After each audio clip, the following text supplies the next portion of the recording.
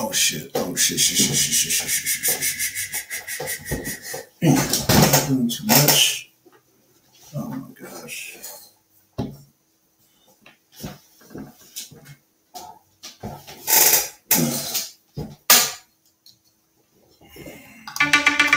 Younger. I hit the wrong button, man. I'm starting up a new show. Huh? Yeah. Let me see the invite. Damn, sorry about that. God damn. Yeah. Do you see it? Okay, people starting to show up. Okay. All right. Okay, y'all. I think I'm live. Okay, I'm live, y'all. Yeah. Sorry about that, man. I'm sitting up here rushing, hitting the wrong buttons, man. So, man, I hope. I saw MD. He said he was driving. Oh man, sound engineers are pissed. Hey, sorry about that, y'all. Oh gosh, man. Yanga just called me, so I got him. So y'all send this to Angel. I know Angel knows the routine, man. Sorry about that. Golly, man. Sorry about that. Damn, hitting the wrong buttons. I'm just dark and I'm just hitting buttons. So let's get everybody back in here. So who did I lose? Let's see. Looks like I lost several people. Okay, so damn BLACKSON. I know, man. Hit the wrong damn button, man. Oh man, I don't know what I was thinking. Man. I'm sorry. Tell Angel to come back on. I just told Yanga. Let me send Yanga another invite because apparently there's a little delay. Yanga and Chroma. Boom. I need to get Angel's email. Boom. What is this? Okay, that's gone. It's all good. Yeah, man. I'm hitting the wrong buttons, man. I'm just damn. Okay. All right, we back in the house. Well, we got half the people back. Gonna be hot. Yeah, man. It's gonna be good. It's gonna be good, man. Okay. Well, got Yang back. Boom. Now we just need Angel back, and we good. Oh, Angel's back. Damn. Okay, y'all. All right, y'all. Okay, you got it all back together. Yeah, got it back together. Sorry about I hit the wrong damn button. I'm looking on my phone. We know it. Yeah. I'm trying to get off my phone and get on the internet, and it just man. Oh, I won't do that no more. All right, Angel. Sorry about the interruption. Yeah. Yeah, I was just talking about my old school days, you know, and my experience in these different ideologies and strategies, which what I have learned is that there's too many people doing too many things, and that's not going to never work. It's not going to never. It's not going to work. You can feel good about yourself and your little group. What do you mean? Too many people doing too many things? What? We have too many people. What do you mean by that? You have a group of people that claim I'm for the people. I'm doing this for the people. So you claim. Are you doing it for the people, or are you doing it for yourself? Are you an exploiter of the people, just like everybody else? You're not really looking out for the people, because are you talking to the people, or you want them to be what you think they should be? Or are you really looking out for the people? So we have a lot of different folks doing a whole lot of different stuff. Even if you go back to the 1960s or prior, we got all these different organizations, plural. And they're doing all these different things, and they are in competition with one another. It's not going to work. Being in competition, everybody's in competition with one another. It's not going to work. Yeah. Everybody feels good. It might make you feel good what you're doing, and you will have a certain amount of success. But those little tiddlywink things that you're able to do will not affect and have no effect and can't do nothing for the 40+ million people in this country who are different, who are diverse. We are Muslims, we are Christians, we are agnostics, we are Republicans, we're Democrats, we're short, we're tall. Some of us like bean pie, some of us don't. Some of us believe we have some kind of connection to Africa. A lot of us don't. You're dealing with a group of people that's very diverse. And these things that we work on is for our own personal wanting. They're not for the people because the people are extremely diverse. So that is not going to work. So don't say that you're for the people and you're not diverse, because the people that you're targeting is diverse. They're not pro-black. They're not what you want them to be or what you think they are to be. They're not those things. So if you truly are interested in changing the condition and you really want to have a strategy to move the people, you have to go where they are at. You can't make them be who you want them to be. You got to go where they're at. And even if you go where they're at, it's still going to be a problem because we have diversity. We have a diversity conflict. Everybody wants something different. It's just like if you take your family out. I heard Cat Williams, was it the comedian Cat Williams? He said he has like 10 children in his family. I saw him doing a stand-up. He was like, do you know how it is to feed 10 people in a house? Because everybody is different. Yeah. Everybody's different. But Cat Williams loved his family. So he has to take consideration of all the differences in the house. And that's a hellified thing to do that. Now, you go to these dictatorship families, like my grandfather, when he put whatever out on the table, if you don't eat it, he don't give a damn if you starve. That's what you're going to eat today. And you're going to eat it. They'll beat your ass and make you eat it. You know, that's how it was back when old school stuff. You didn't have no choice. Whatever you were for dinner, that's what you had. Better not catch you throwing no food away. Man, my people didn't throw nothing away. They crack open chicken bones, eat the marrow out of it, eat the core of apples. They didn't throw nothing away. I'm like, God damn. I'm shocked the hogs had something to eat. You know, when they have nothing. But when we're looking at a solution for the people who are diverse, I mean, I agree with a lot of the different things people say, you know, what they present. I wouldn't mind being separated, but I know that the mass of the people, they're not interested in running to Africa or the separation talk or whatever. This is their life. I'm an American citizen. I just want to go to work, have my kids, and die. That's the mindset that you're dealing with right now. You only have a small minority who are on board with. They're not the mass of the people aren't advanced as we are, and they're not going to move. They're not willing to do what's necessary. This is their life. So my thing is, well, you cannot give a child, an infant, meat. They have to start off with milk. So the Mississippi campaign is about bringing the diversity under one umbrella and giving the people milk little by little. I understand that this process, which will probably take us to the places we want to go, but not in our lifetime. We'll all be gone. But the process begins. It will probably take the people where we want them to go, because it would give them that sense of freedom. They never had that before. They never lived a life of independence where they control resources, where they make laws that people obey.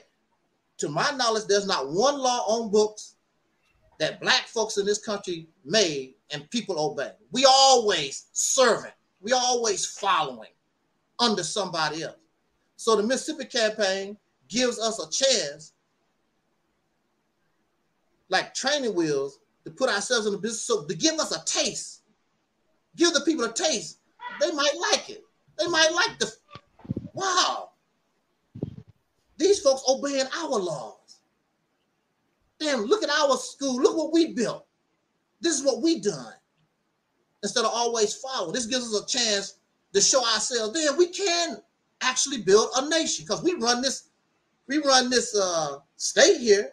We make the laws, and we took a poverty-stricken state, and now it's wealthy, and the other states are trying to copy us. We got it going on. It gives us a taste. So now they're willing to fight for something because they built something. They built a legacy, something to fight for.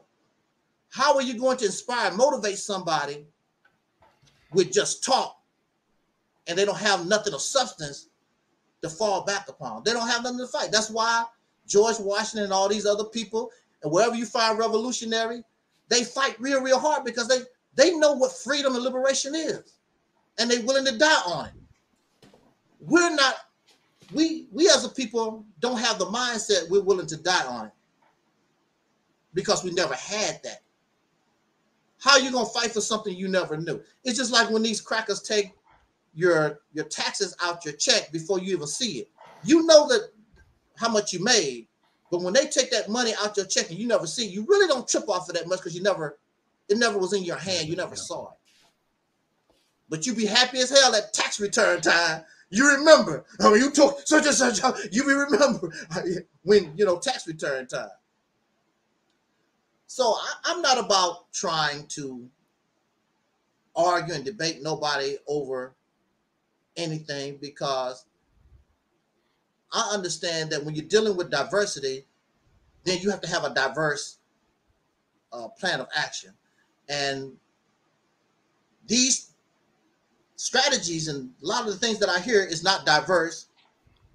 You want the people to be what you want them to be. And if they become what you want them to be, you will be successful. Problem is the 40 million in this country, they're not going to do it. There's nothing you can do. There's nothing I can do. There's nothing nobody can do about that.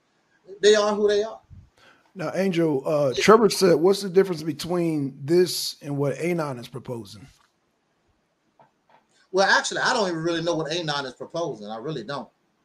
Okay, fair enough. But I heard, the basic or the short end of it is basically, correct me, it's basically moving to Africa, trying to build some kind of reality in another foreign land or something. All right. Well, the difference is this is not religious based at all. Oh, I'm down with that. This is not religious based. This is purely political moves. Right. This has nothing to do with my personal wants, because I have certain wants, things that I would like to see, but this has nothing to do with what I personally want.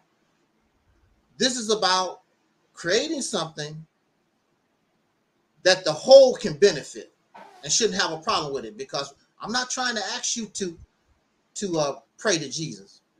Well, I'm glad you said that, because when hey, MD, jump on anytime, man. I mean, I know you're working, but we definitely want to get your take before I, start. Yeah.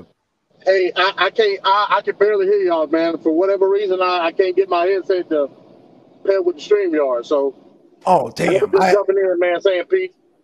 Okay. Appreciate that. Right, can you hear me pretty good? Yeah. Okay, because it's on speakerphone. Yeah, we got you. You coming in pretty clear.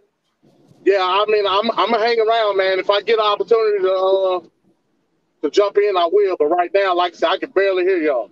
I want to try to get back here and try to get my wired headset, but I ain't getting no chance. But y'all keep it pushing. Okay. Right.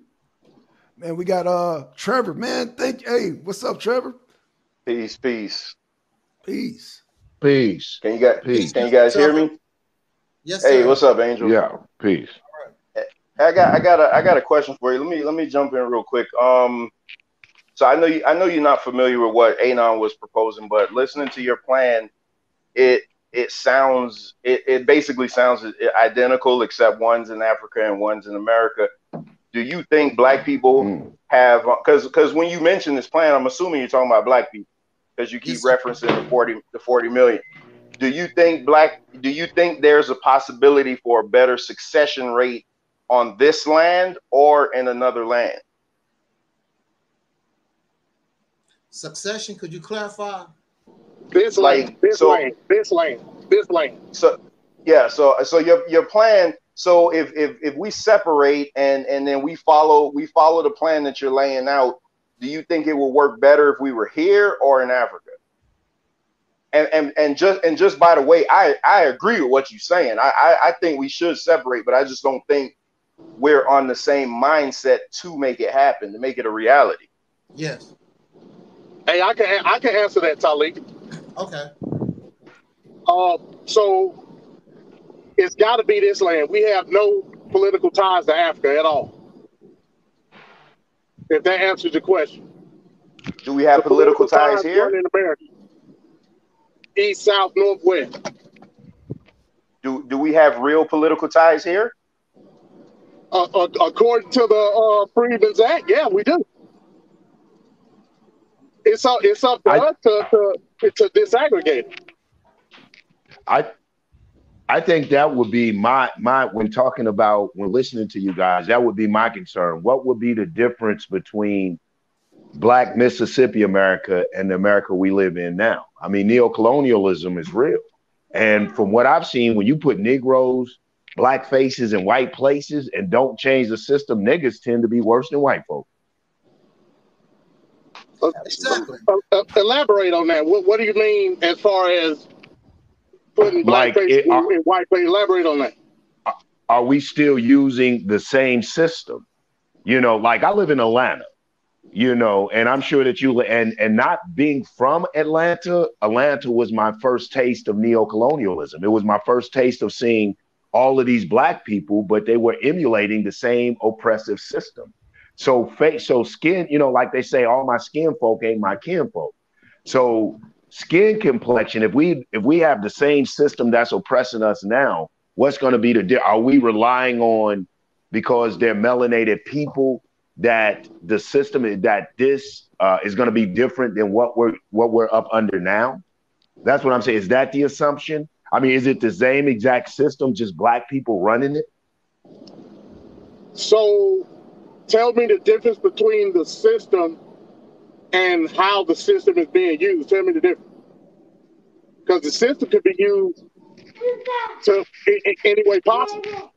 I don't know. For the system itself.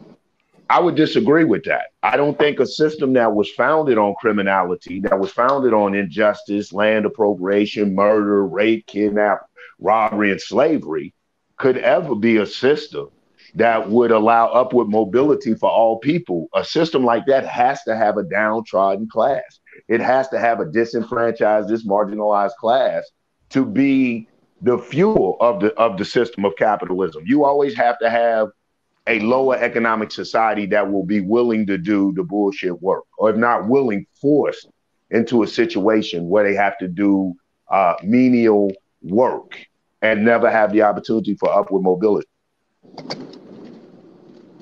Okay, so if I understand you correctly, you said the system itself. I want you to define what the system is, but I think you already did that. So the system is capitalism itself, right? Yeah, as the way practiced by America, as the way America practices it. Well, then that means the system can be changed. You said as the way it's practiced by America. Yeah. So is the system capitalism, or is the system being manipulated by who's ever over here? The system is capitalism as practiced by America. I mean, so that's what I mean, that are you doing the same? You're basically answering the question. Is it the same system? Or are we tweaking the system? You know what I'm saying? Is it the same system, or are we changing the system? So the system is capitalism. Yeah, as practiced by America. Start capitalism overall.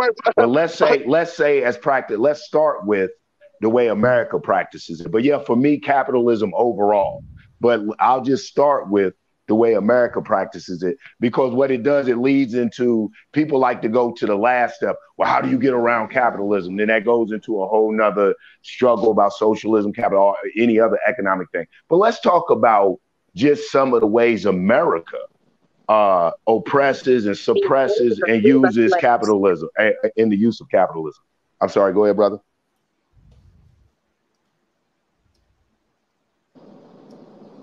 Hello? Yeah, I don't think he heard you. Uh-oh. Okay, can you hear me? Can you guys hear me now? Yeah, we can hear you. I can hear you. Like I said, I can barely hear because I'm on speakerphone. Yes, sir. Like, did somebody hear me? Could they? No, we heard you. Yeah.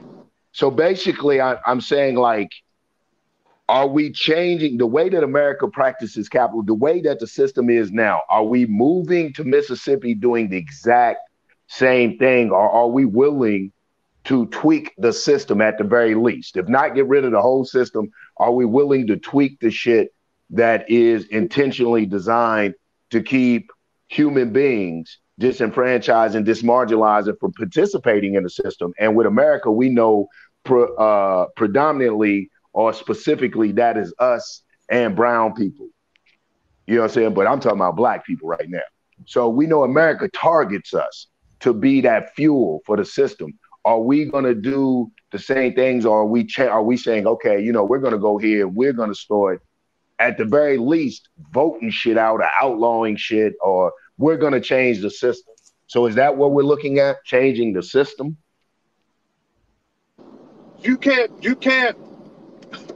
So I'm going to ask so the system is, I just want to make sure I got you right. The system is capitalism, correct? Correct. The way that the people here have changed the system is not successful for the system itself, correct? The way the people have changed the system is not successful for the system itself. Is that what you were saying? Correct. Not successful. Not successful for the black participants. It's not successful for black. The system's the problem. The system is the problem. The system is designed to intentionally hinder and obstruct black upward mobility. You know what I'm saying? Like, for example, I think y'all heard me here. Let me give an example. And people always hear me use this example. A convicted felon. Now, you have a convicted felon that will go do their time physically. And then once released, they may be under a contract called parole or probation. They're on paper, and they're going to pay that faithfully. And once they finish that, here's a big unjust or injustice by the system. What's on their record is called a felony. And so they are regulated to certain jobs. They can't get certain jobs because of a felony. Now, they physically paid their dues. They've been on paper and economically, financially paid their dues, but they're still regulated to certain jobs. And in Georgia, you can't even live in certain places if you have a felony. That's what I'm talking about, a system. So what is that for? That is to keep people who have fallen under, and largely black people, it is to keep them regulated to McDonald's, Kroger's, to bullshit menial jobs that fuel the capitalist system, so that the people who have buck danced in some kind of way, and I'm not going to say everybody that didn't get caught, but some kind of way still have alleged rights as so-called citizens, but we're just denizens. But so-called citizens of the system, they have rights and they have the opportunity for upward mobility. But what about those people who are disenfranchised and dismarginalized? There's no opportunity for upward mobility, nor is there an opportunity for generational wealth, therefore giving their children opportunities in colleges and other things to be competitive. And capitalism is what? Private industry or private businesses based on a competitive model. And they take the competitive edge out of the black community by bullshit like that. And that's just one type of shit that they do. So yeah, the system. That's what I'm talking about, a system that intentionally targets. Hey, let me ask you a question. Mm-hmm. Let me ask you a question. Oh, I'm sorry. I'm listening. No, I'm sorry. I broke you off. Continue. No, that was it. That was it.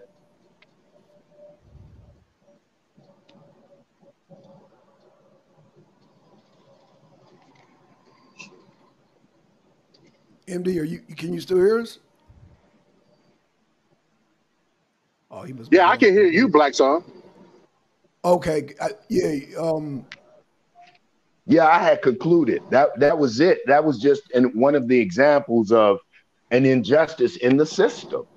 You know, to recap, a person pays their debt to society physically. They come home and pay their debt to society contractually, as well as economically by paying into the parole or the probation. And still, after all of that, and their debt is alleged to be served, they are still denied full participation of citizenry.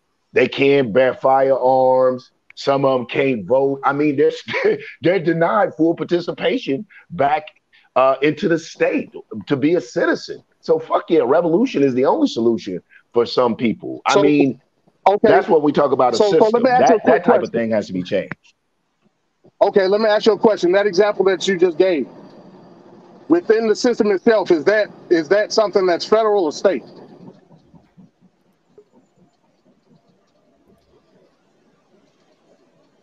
Did you hear that, Yenga?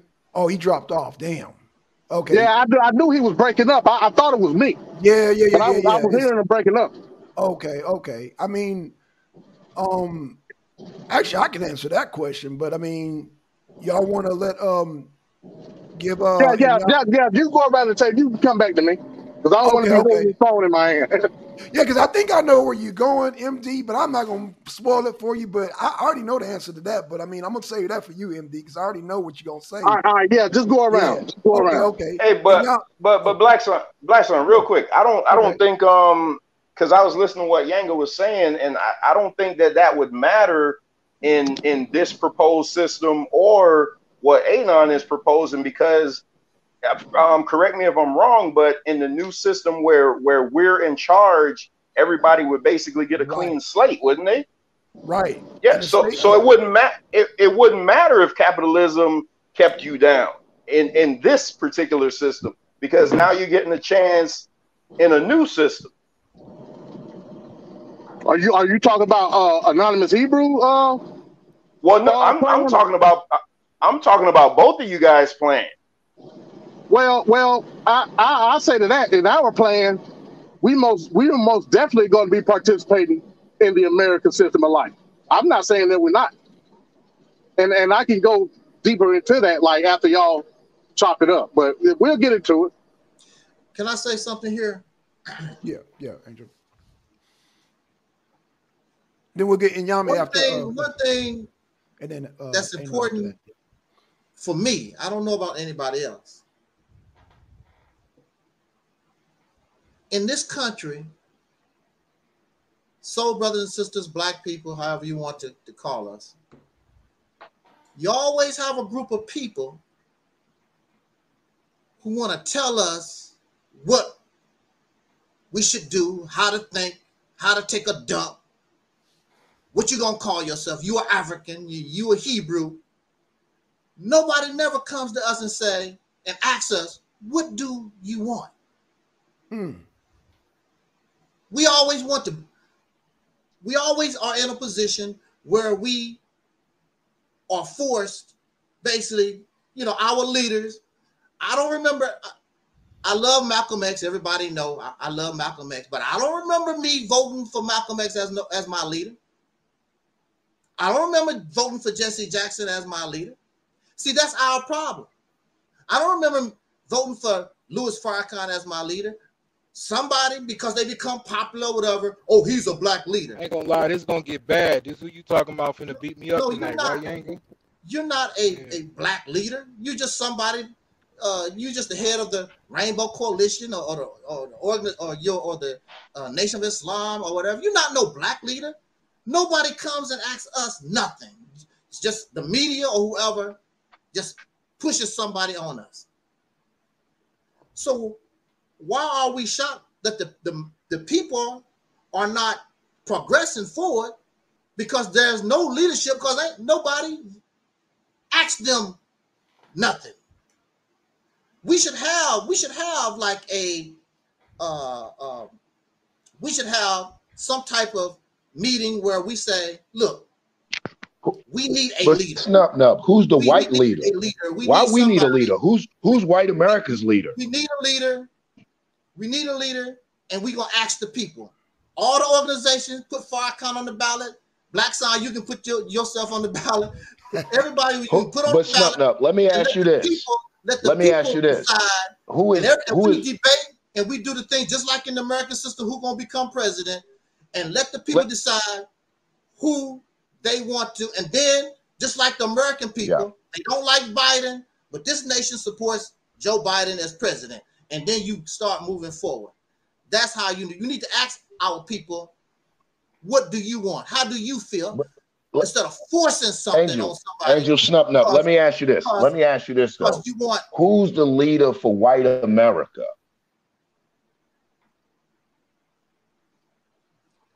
The leader of white America. Freeze. Can you? No, you good. You good. Of this country, of this nation, is Joe Biden. He's the president of this nation. No, not of America. Of white, because you have some Negroes. No, Joe Biden is their president. Who is the leader of? Joe Biden is the president of the United States. So let me ask you this, Angel Snub Nub. He controls the military.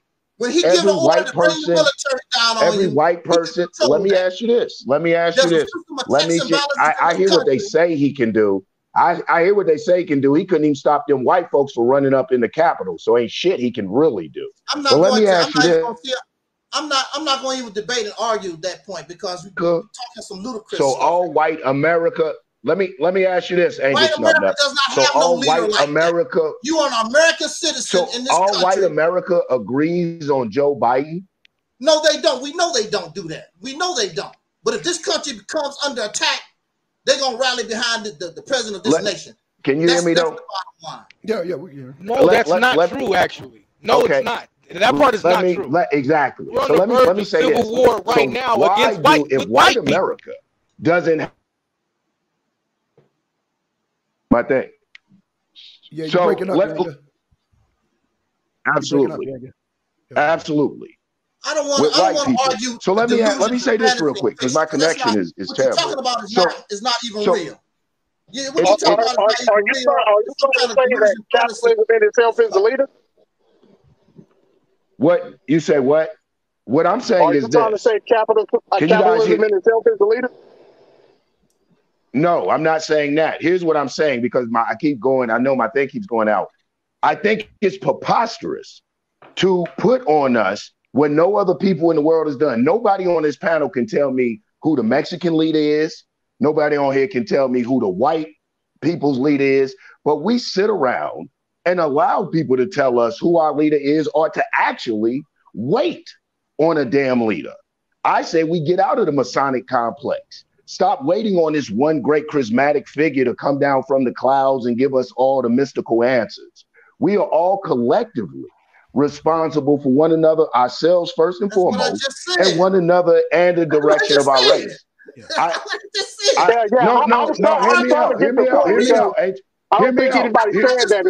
Hear me out. You were saying, I thought that's why I said my internet was going in and out. I thought you were saying First of all, I thought you were saying we should vote. I'm not going to be on this panel. Hold on, brother. Hold on. Give me a minute. I promise you, you're going to have an opportunity. I'm giving you a minute. I promise you're going to have an opportunity to talk. Let me tell you, brother, don't get frustrated. Don't get frustrated. Listen, all of that. Yanga, let him talk. Let him talk, bro. I don't want him to leave the panel. Let him talk, Yanga, because I don't want him to leave the panel. Please let him talk. Oh, I can't beat up on him a little bit. Okay. You can't beat up on me. I'm going to let him talk. You don't have nothing to beat up on. I can't snub. I'm going to tell you how I know that I'm getting under your skin because you're yelling, man. You're not even allowing me to ask to redress the shit that you said. I can't even redress what you said. I can't hear it. Sat in the pocket. I'm gonna leave this panel black down. Let him talk. Let them do their thing. I let this man talk. I let people talk. I sit back in the cut. You cut me off because you're so in a hurry to try to make somebody wrong. I let you talk. I didn't say nothing. Then when I start talking, here you want to come. Now you talk. Man, give this nigga some tissue. Give him some tissue. Damn. Hold on. Go ahead and talk then, brother. I'm off the panel, BLACKSON. Respect to y'all come here when I don't want to be on the panel with these type of people. Hey, Taalik, don't leave. Don't go, brother. Hold on. Let me say this, and I'll let you talk, Anon. What I'm saying, the difference between your plan and let me just, MD, you mind if I just answer that question, MD? Because I don't want it to go too far out of hand. I just want to answer that question for Yang because the state will be in charge. So the state is in charge whether that felony, you can hire that felony. So let's do one thing straight. You know, the federal government gives incentives for people that hire felons. So that's number one. So the state would benefit. That's number one. Number two, whatever laws are in place, once you control that what state, job, BLACKSON? On what job? Oh, construction. The state gives incentives. Mm-hmm. Construction. That's what I'm talking about. What about the blue collar jobs that advances you? What about the $80,000, $100,000, $200,000, $300,000 a year jobs, brother? I'm not talking about jobs. White collar. That's what I'm saying. White collar. I'm not talking about just the blue collar job. But I'll chill. I'm gonna allow Snupnup to talk. But and son, I'm not gonna let you push that bullshit. You know the system is whack. You know what he was saying about us voting for a black leader. Where does that? Nobody answered my question. Who is white leader? Who is Mexican leader? But everybody looks for black people to have a leader. And I'm done. And I'm gonna be silent. I'm gonna go on mute. All right, A9, what's going on, man? Yo, peace. I'm pulling up to this spot. Go ahead, bye, brother.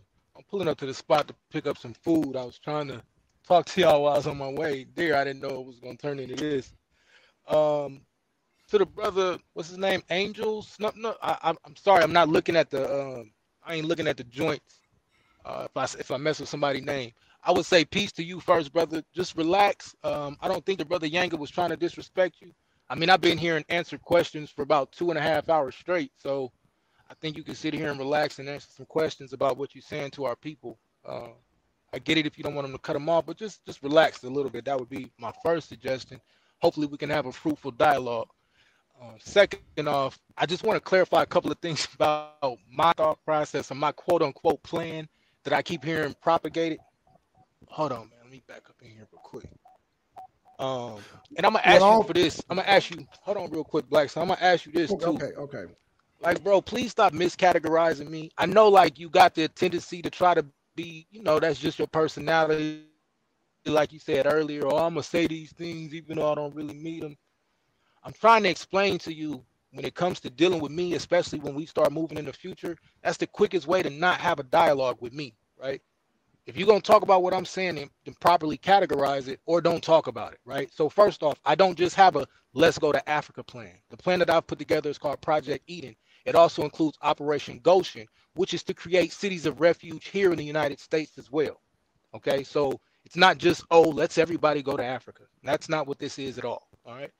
Second off, the conversation about electing a black leader or whatever, community has to be galvanized first before we have any type of conversation about that. We need to be galvanized in thought. We need to be galvanized in need. And I do agree, like he's saying, okay, well, why do we just get things forced upon us? Or why aren't we being asked what we want? Because if we do it that way, everybody's gonna, okay, you got to include this, you got to include that. And some of these things are not beneficial for our people, right?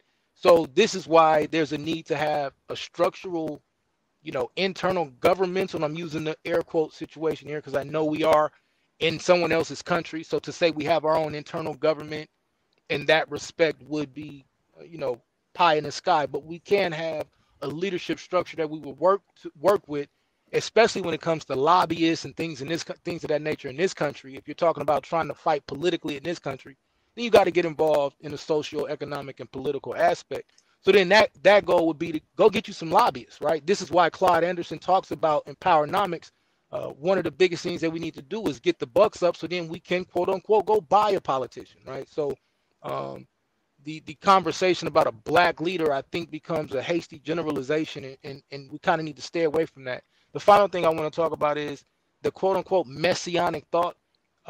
That's a European concept that's been forced on us. The Bible doesn't talk about, this person cracking the sky, right? This is actually one of the things that I vehemently go against when it comes to interpretation of the Bible, right? The only reason you need a quote unquote messianic figure was to bring knowledge to the people.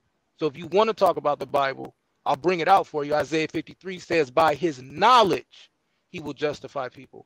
So what we're looking for is people who have taken the time to get their knowledge up that can then educate our people and get us into the right space and get us into the right situation that we need to be. I'll go ahead and land right there because I don't want to be long-winded, but I'll be here and ready to get it in. And Scheme, I'm back home now. I got that work for you. I want my $100. Shout out to Scheme. I forgot about that shit. Yeah. Y'all don't forget none of that. Stop saying my name. I'm finna embarrass old boy. Isaiah Finkelstein made it clear in his book, David and Solomon, that they would have ruled in the 10th century. Like I said, though, he disagrees with the size and scope of the kingdom. Who wants this smoke? Okay, so who wants the next up? Angel, which I believe it was on Brother Angel. I didn't want him to feel like I was disrespect. I just had some questions. I think here's the whole thing about the arena, man. You have to look up here, and it is never intentionally with me anyway. And I would dare say generally the attitude and energy of the arena, it's never really to disrespect anyone intentionally. It does get intense. We are passionate, and people are going to question ideologies, philosophies, theories, and that's what this shit is about. So, Angel, Snuffing Up, it was never my intentions to disrespect you as a person, bringing what you feel is a real solution to our people. But as you feel like you're a champion of the people, I feel like that. I think everyone on this panel, to a degree, feel like that they're their brother's keeper, and they're trying to offer a solution to the problem that millions of Black people face here in America. I think that that's only right. And this is what this AdMinister is for, that, we say, hey, this is what we're presenting as a solution. And it's open to the scrutinies, criticisms, questions. We hope to do it respectfully. We're not trying to step on your toes personally, but it's going to, have those questions. And that was just my question, because I actually agree with what you're saying. Maz, I believe, I do too. I'm a separatist. I believe separation has to be had here in America, but however I attach to that, I'm a revolutionary, so therefore I believe that the current system we're under now was not created for equality and justice for all human beings. And I don't think that you can take a corrupt, wicked system and all, sprinkle sugar on. It's like sprinkling sugar on doo-doo. It's still shit. It may taste sweet the first bite out of first lick, but the core of it is doo-doo. And so until we begin, however that looks, this is the thing that as a revolutionary, I'm not a romanticist. I'm not talking about, a revolution is not a 2-hour shootout in the middle of the street with Negroes with bandoliers on their chest, the shotgun shells on their chest out there like Pancho Villa. But it is a real process. So however that has to be had, what I'm saying is this, as the system currently stands, it is corrupt. And even if we remove ourselves from our white counterparts, if we still practice the same social, economic, political way of life, it still will net the same results: oppression, tyranny, and suppression. Narrow lanes were reported. Quick question: Who said? Can you hear me? Yeah. I got my headset. Yes, sir. Okay, MD. All right. Quick question: Who said we were going to remove ourselves from white people? I don't think the Mississippi plan said that. Oh, okay. That's why I say I may misunderstand it. Let me sit back and see I thought it was a Black nationalist plan. But let's see what it was talk. And when I say remove myself from white people, I don't realistically think in America that you're not going to be in any proximity with white people. But correct. I think when you're talking about the Mississippi plan, what I understood and what I know I talk about with separation is control of the government, of the political, social, economic features of the place that we're at. And that's what I'm asking. Will control of the social, economic, and political features of Mississippi resemble everywhere else in America, or is it just a collective of where Black people have moved to Mississippi to do what America does amongst Black people? I think that's what I'm asking. Is it the same exact, thing just in Mississippi? Okay. So what I think should be done, I think Brother Taalik should come on here and go point by point exactly what the Mississippi campaign is. If he doesn't want to do that, I mean, he can. I'm assuming that he'll maybe direct you to where the plan is. But like, he can speak for himself. If he can elaborate or if he can clarify, that'll be fine. But at no point in time did the plan ever say that we were going to separate ourselves from white people or disaggregate or alleviate any of the system wide as far as like we would participate. That's not the point. The point is the political power doesn't have to come just with all. Is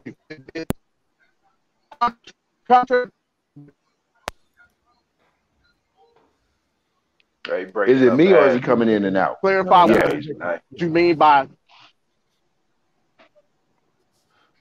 Okay, all right. I'll let Taalik talk because I might be in a bad area. Okay, dear brother. Go ahead. No, come on and talk to us, man.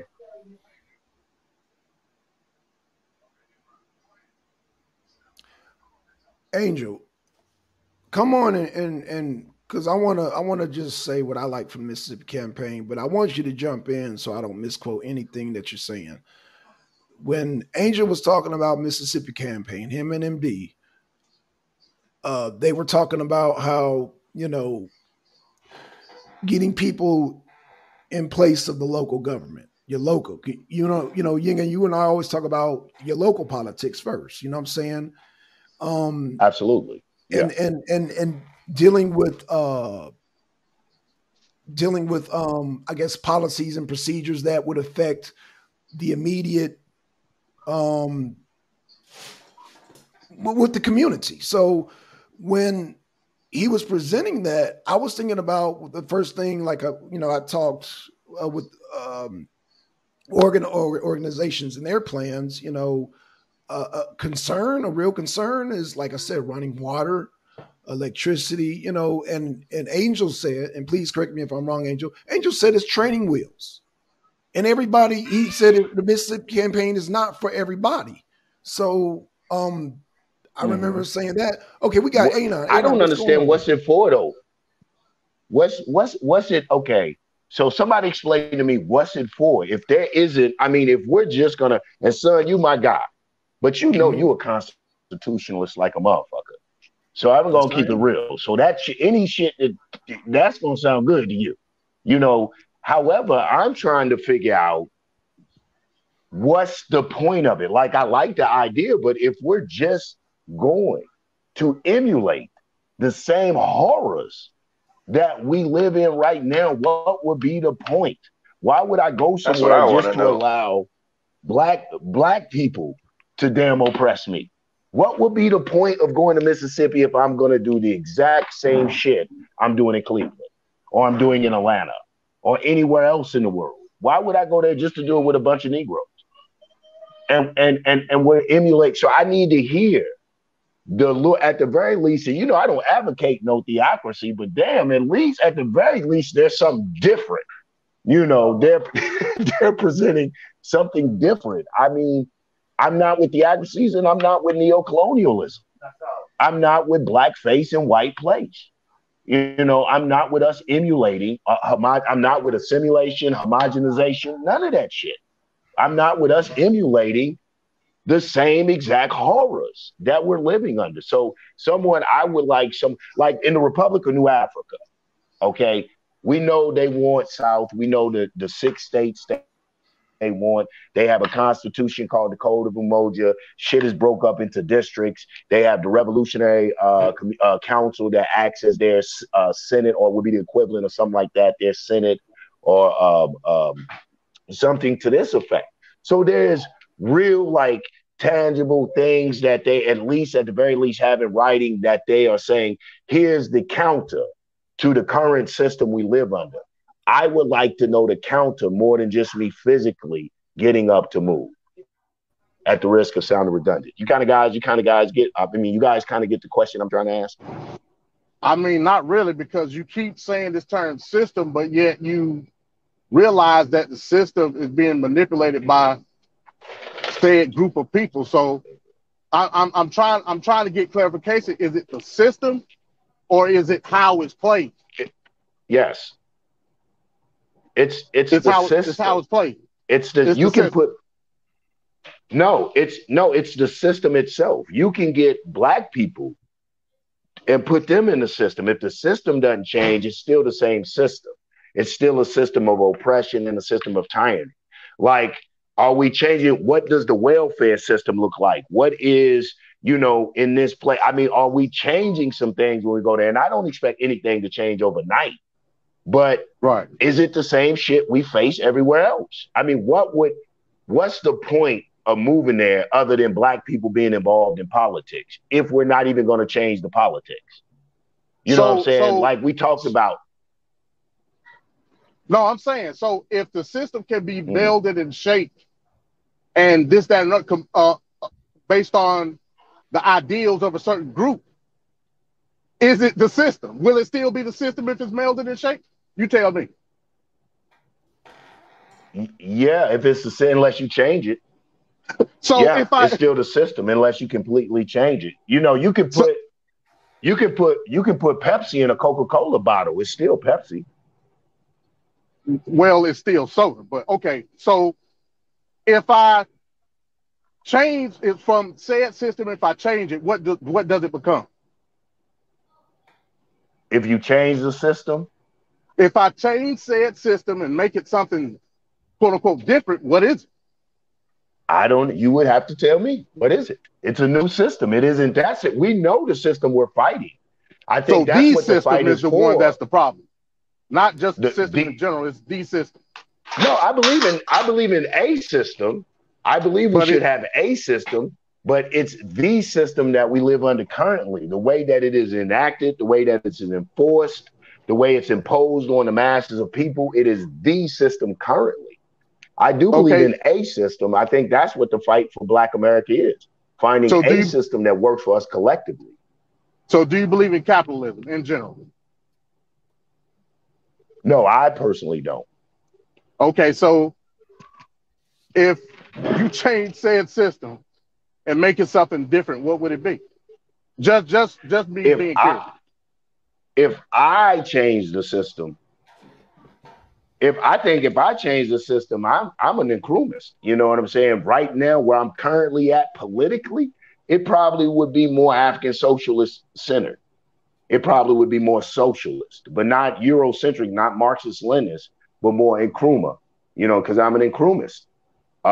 So right now, if I had to have a system, that would be what I lean to. But even with that, I think that it has to be tweaked. I think that it has to be worked in such a way that is effective for us. This is one of the reasons I love Malcolm and I love Dr. Huey P. Newton and I love Matula Shakur. I love Black American revolutionaries because not only did they take the understanding of a revolutionary from an international understanding, but they added us in it specifically. They didn't try to make us Black Bolsheviks. They didn't try to make us Black Cubans or Black Chinese revolutionaries. They understood that we were Black men and women over here with a unique situation, with unique problems, and that our revolution would be a unique revolution catered specifically to Black people here. So, yeah, I definitely think that we would have to have a system that addresses us. We can't just emulate everybody else. Our system would have to address us. Like China's system addresses China. China is flirting with capitalism. You know what I'm saying? They realized that staunch ass communist shit wasn't gonna fly. That's just more imitation of the European. So, yeah, I think we would have to have a system that is unique to us and not. In concluding, I think Black people, what we do a lot of times, we try to force our real life situation into these books we read. Whether it be the Quran, the Bible, whether it be motherfucking Communist Manifesto by Karl Marx and Frederick Engels. We take our real life situations and begin to say, yeah, because that's something like what we going through. Or yeah. Next thing you know, we Black Bolsheviks. You know what I'm saying? Okay, so, but Yanga, I got a question. I got a question. Talk to me. So you say this thing about capitalism. Now, we can point to history where Black people have mastered capitalism. And where Black people don't have a problem with capitalism, and Black people have prospered off of capitalism.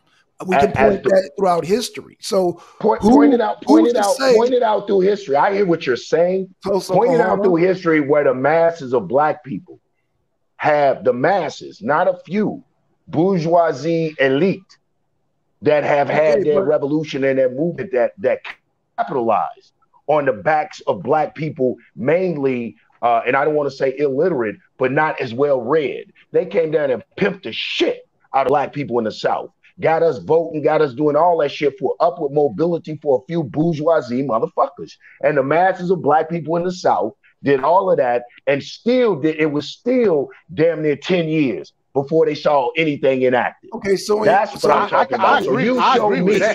This is why my theocratic. You show me. I agree with that. Huh? Oh, let's hear Anon's.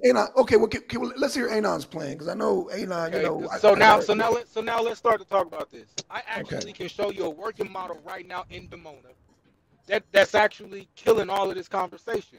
And I'll give you a perfect example. Right. So there's an actual video. They're doing an interview.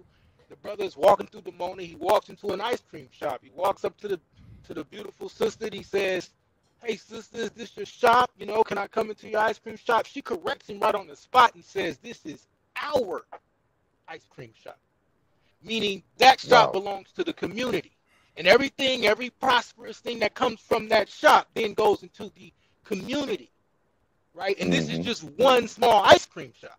Right. This is why I'm telling you in the system that I'm talking about, it's not going to be, oh, Muslims come over here and this come there. Because I heard you say, oh, Anon wants everybody to be friends with the Muslims and it is. Like, once again, hyperimposing, just going crazy off everything that I say. What I told you was, you're going to want to come into my system. I'm not going to force you to do anything.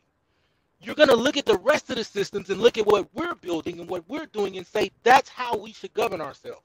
That's what I'm telling you will happen, right? Once we show you a model of how we can actually come together as groups, build businesses together, that then we take said profits and use that to reimburse, restructure, and build up the actual community. So, for instance, what we're doing right now, because I did just come back from a part of Georgia where we now have the land that has a church on it, and we have more land that we're going to now put properties on there and then use those properties as transitional housing, then use the profit from said properties to continue to do it, right? Instead of one or two people having a Mercedes and a huge house, everybody can have a certain size house with a car, and now we can start to practice upward mobility in that perspective, right?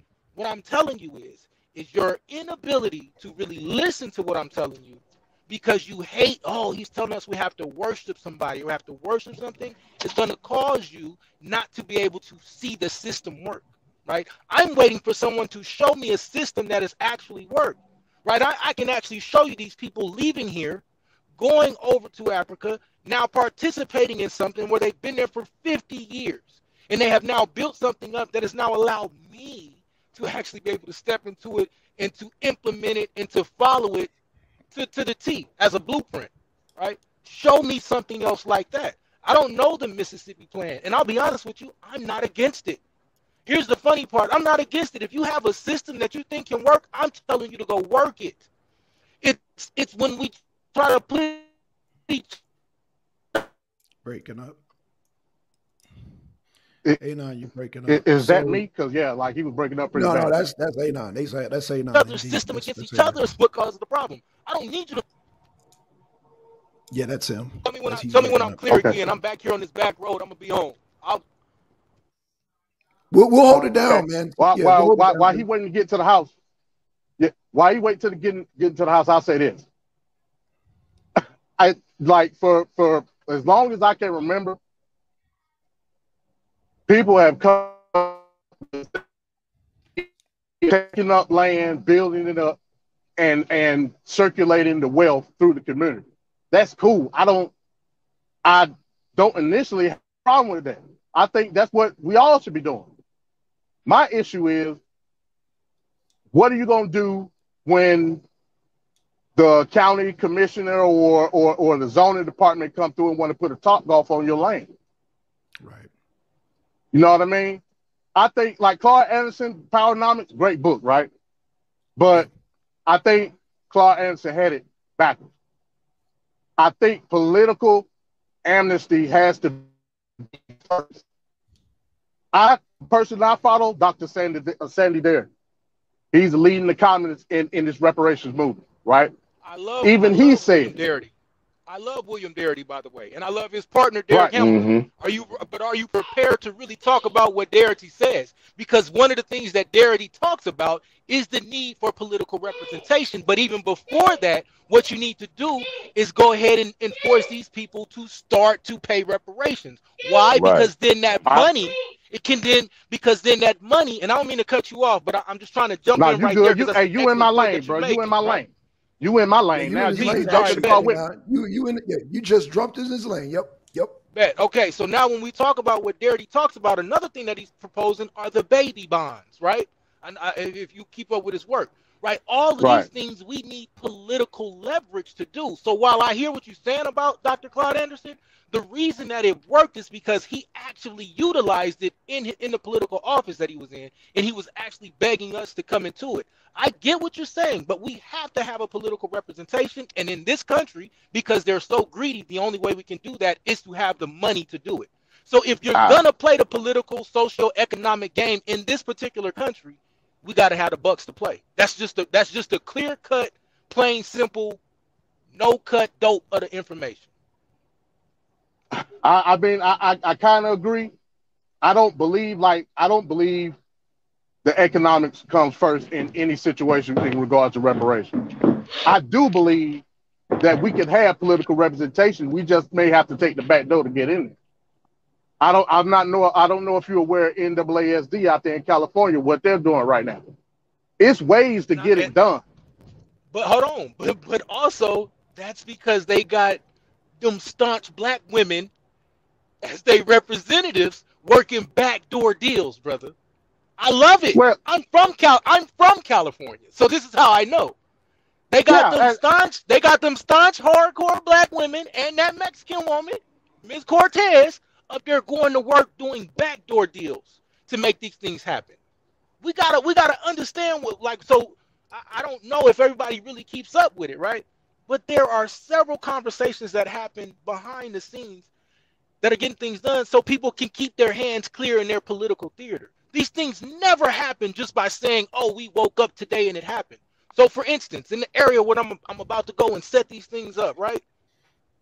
One of the main things that we're doing is working on getting a representative in City Hall, in this small town. So that way, when we do start to build this up, they're not building a Top Golf. They're not going to come and overrun us. And if they do, the rest of the town is going to revolt because they made promises that they would allow these people to have this land and use it in the way that we're talking about using it, right? Hey, are you talking about Goshen, bro? No, I'm building something else. Oh, I know what you're talking about, though, but I'm building something else. All right. Shout out to them brothers, though. Shout out to the brothers and sisters up in Sparta. You know what I'm saying? They getting it in. They had a couple of problems. Because I know they had a dude that they were trying to get. They had a couple of problems with him, though. So I don't even want to go there. But but I will say this: our community dealt with him, and now he up out of here. So the point that I'm making is this: while I hear you, and I want to just say, man, it shouldn't be about money. Unfortunately, in this particular system, if you're gonna fight in this system, you gotta have some type of economic base. And I wish that there was something else. I haven't seen it be able to be done. This is why Claude Anderson is talking about this quid pro quo, right? You scratch my back, I'll scratch yours. That's how this system works. It's just what it is. So either we create a new system while simultaneously participating in this one to the point of we don't have a choice, right? I'm not a staunch capitalist. I just know what we have to do. I got to participate in this system if I want to build something else. I understand that, bro. Like I said, I'm 100% with you on that. The difference between me and you is I don't believe that we have to have the funds in order to participate politically. In fact, I would even go far as to say, if we all came together right now on one accord on a political platform, we still wouldn't have the money because we don't have the wealth built up. But we would have a barter. But we would have a barter, right? So watch this.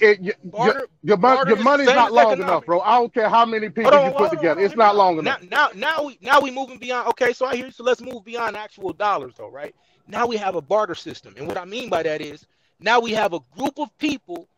Let's say, for instance, all black people then start to partner with a lot of the Mexicans, right? I'm not telling you what to do. I'm just using a hypothetical. Please don't take this and say, hey, nonsense, we need to work with Mexicans.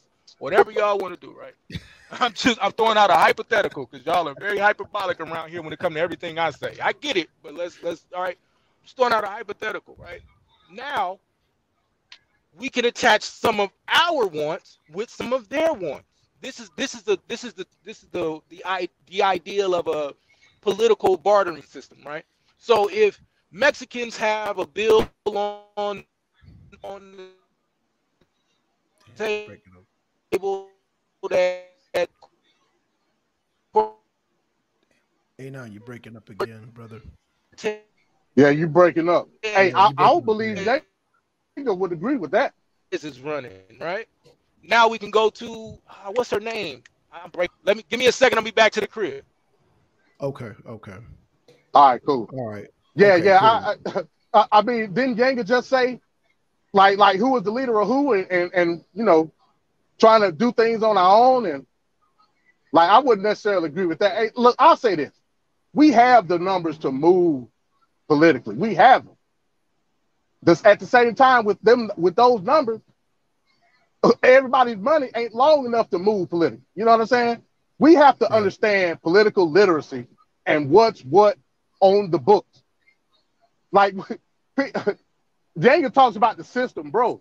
It's this system can be melded. It can be shaped. Trust me. Yeah. So when we talk about funds, like I said again, Anon just said you got to have the money to move politically. I don't believe that. I mean, I just don't. We don't have the money collectively to move anything. I don't care how much of I think y'all we hear do. me now? Go ahead. We spend $1 trillion a year. We have the money. We're not Let me say organized this. though. $1 trillion a year, $1 trillion a year says it. And Yame, you can jump in anytime, brother, because I know you've been quiet sitting there.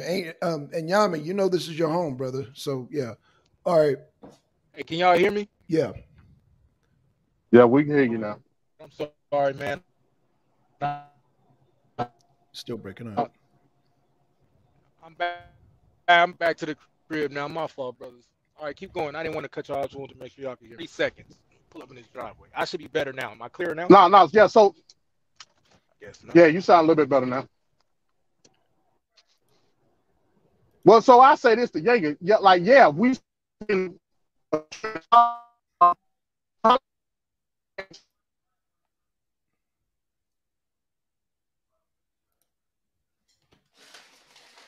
MD, you breaking up now.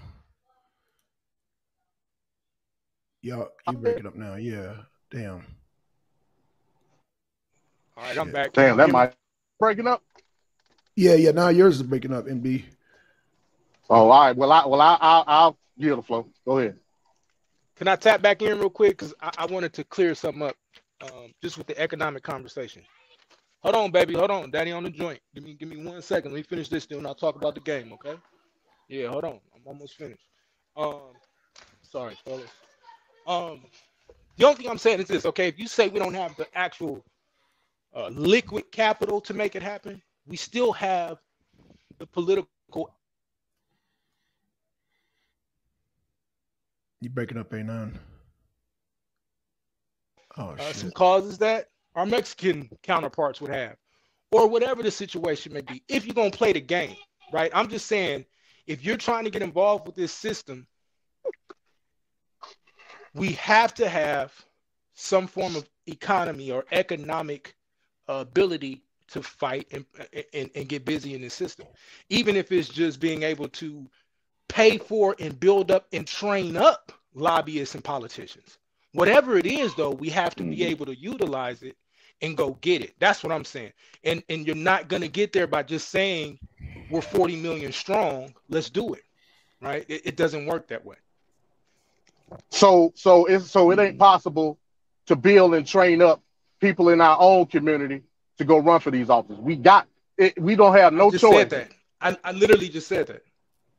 Okay, so I heard you say we got to have the capital to build and train up I mean, lobby in lobbyist form. Like we don't have to lobby for that. Let me say it again. That's political literacy. Let me say it again. Because I know I just said it. Maybe y'all didn't hear it, or I don't know. But I said we could actually get the funds and raise up and train up our own lobbyists and politicians. But either way it goes, we have to have a way of funding that. Now, if that means that we put something on the ballot to where they give us in form of reparation, you know, some type of education as well, which I think is happening, is probably going to be part of the reparation packet that we see happening in California, right? Is going to, they might end up including something like, you know, some type of education stipend. I don't know. I'm still getting into the fine print of everything and what it seems to be being proposed. So what I'm saying. Okay. He breaking up again. He breaking up, but I understood the gist of it. So, but what I'm saying is that's still a form of, and believe it or not, that's still a form of money, right?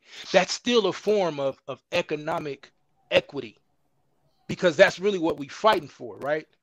And I hear Domo talk about this a lot. This is why I be trying to let him get it in this respect, because I've always felt this way.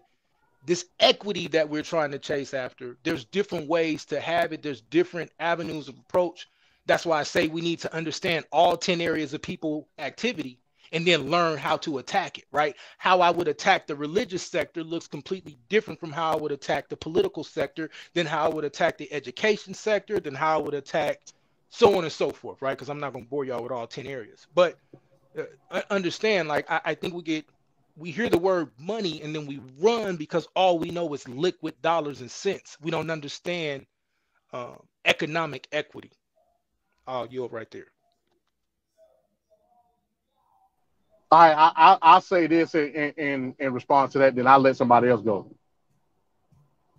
The information that's out now, and like the brother said, you know, shouts out to NAASD and Sister Camilla and all that they're doing out there in California. The information is out for us to become politically literate as to what it means for us to be freedmen, right? When you look at us like building lobby forums and like I said, I want to say this, I don't know if the brother knows, like I was a strong opponent for the brother Marcel out there in South Carolina. That brother ran 6 months prior on the campaign before the actual election. He only raised, I want to say it was a little over $100,000. The brother got only 3% of the vote out there in South Carolina. I think the district was District 6. He was running up against Jane Clyburn.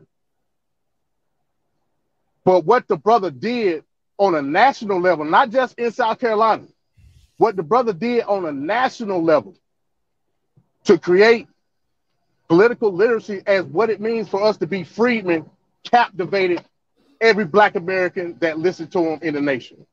So what has become now, everybody's talking about political literacy. Political literacy to me is the equity, because we don't even got that right now, to tell you the truth. And what I mean by political literacy, I'm talking about the statutes. I'm talking about the laws that were put in place that were mishandled, misappropriated. We have to learn to disaggregate from everything with the term freedman and what it basically means. We have to understand what we are as a protected class. That's the goal to me. Reparations, yes, that's what we want, but I don't think that's the goal. Protection in the citizenship of America is the ultimate goal to me. So I want us to understand that political literacy has to be the focal point right now. And at the end of the day, once we have that, if you want to go funds based, that's cool. I don't got no problem with that. But we have to understand what we are in this nation, and we can't shy away from the system in this nation, in my opinion, because we're a part of it. We just have to understand where our place is in it after emancipation. And that's what I say now. I listen to what y'all got to say and I respond. I want to hear what Yanga got to say though, because I believe in the system.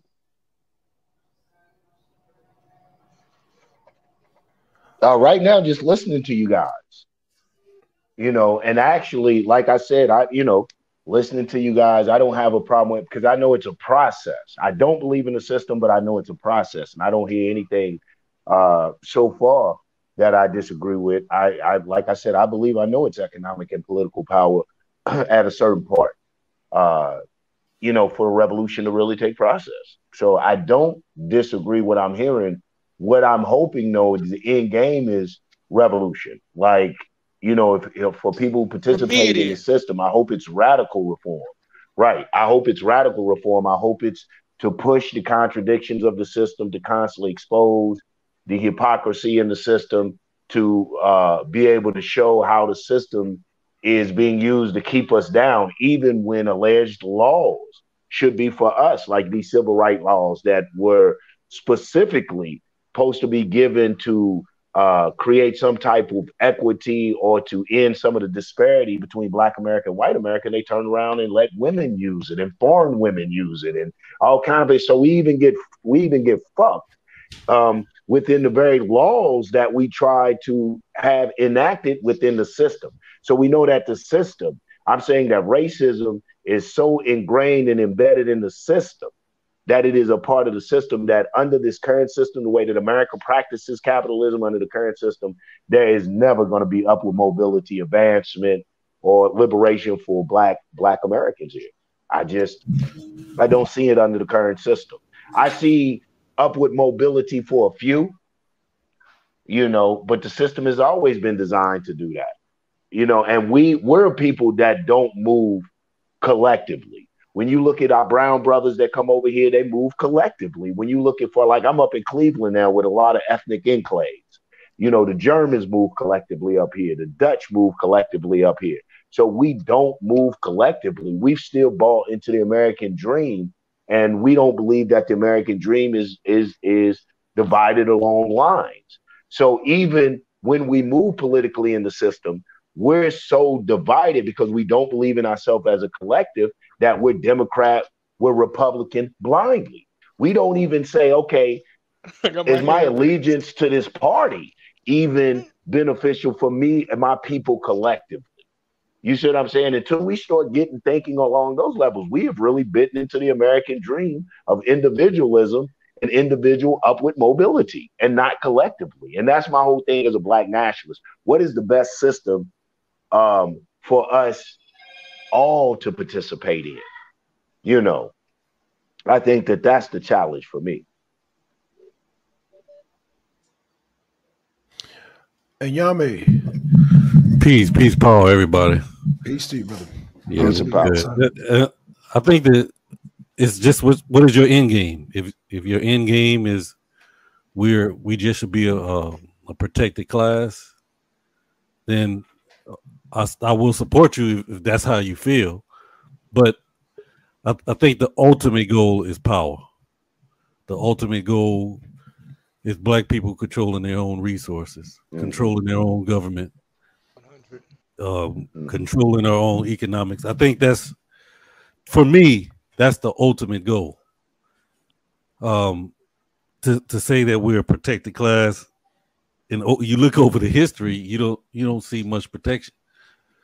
Our only recourse within the system is that we're part of the minority, and the minority is protected. So you got to include everybody that's under that umbrella of minority, the whites, the gays, foreign people. That's how women, women, right. So everybody is all included in that. So it becomes a competition. Okay, you have all these opportunities. Who's best suited to be a part of the upper echelons of America? And if you make it, you make it. And if you don't, then hey, that's just too bad. That's how the system goes. And so we're seeing too many Black people at the bottom of that ideology in American society, because it's only going to be a few that's going to be able to make it up that ladder. Because the higher you go, the more narrow the ladder gets. So you got to kick some people down. You got to kick some people off to climb up to the top. And so what is a system designed that's going to benefit the majority of Black people. If you feel like this is the system for it, then I support you. I think ultimately, just like Brother Malcolm and all the leaders say, we have to have control of our own environment. From the point of the land to the growing of the food to the water to taking the resources, process the resources. Yeah, the whole thing. And so self-determination. That's the ultimate goal. And what is the best route to that goal? That's for me. If I'm clear with what I'm saying. No, I mean I agree with that, Inyame. I think I would say I think the system that I'm talking about, in my personal opinion, would be, and I keep hearing a lot of people say I agree with what you're saying. Like, you know, my concern would be now, show me what else we have that's codified that we can look at and start to, emulate that. That's what I'm starting to ask people. Because all of the Bible hate and all of the Bible thumpers and the this and that, right? That falls on deaf ears once people start showing you a different system. And we have a different system on record. And then Yame knows about that. Or I'm sorry, I think Yame know about Demona, but Yanga knows about Demona as well, right? I'm not saying, oh, it's massive and they just creating millions of dollars. And I'm telling you, it's a blueprint, right? That's all I'm telling you. There's a blueprint there that we can take and follow and actually build and work on, right?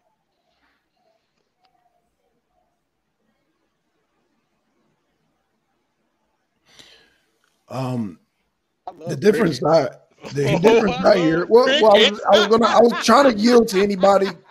You ain't got quiet. No. I'm glad. Okay, A9. The difference between I'll be happy to say something, Brother BLACKSON. Okay, thank you, Angel. I want to say this. I'm very happy. I'm very proud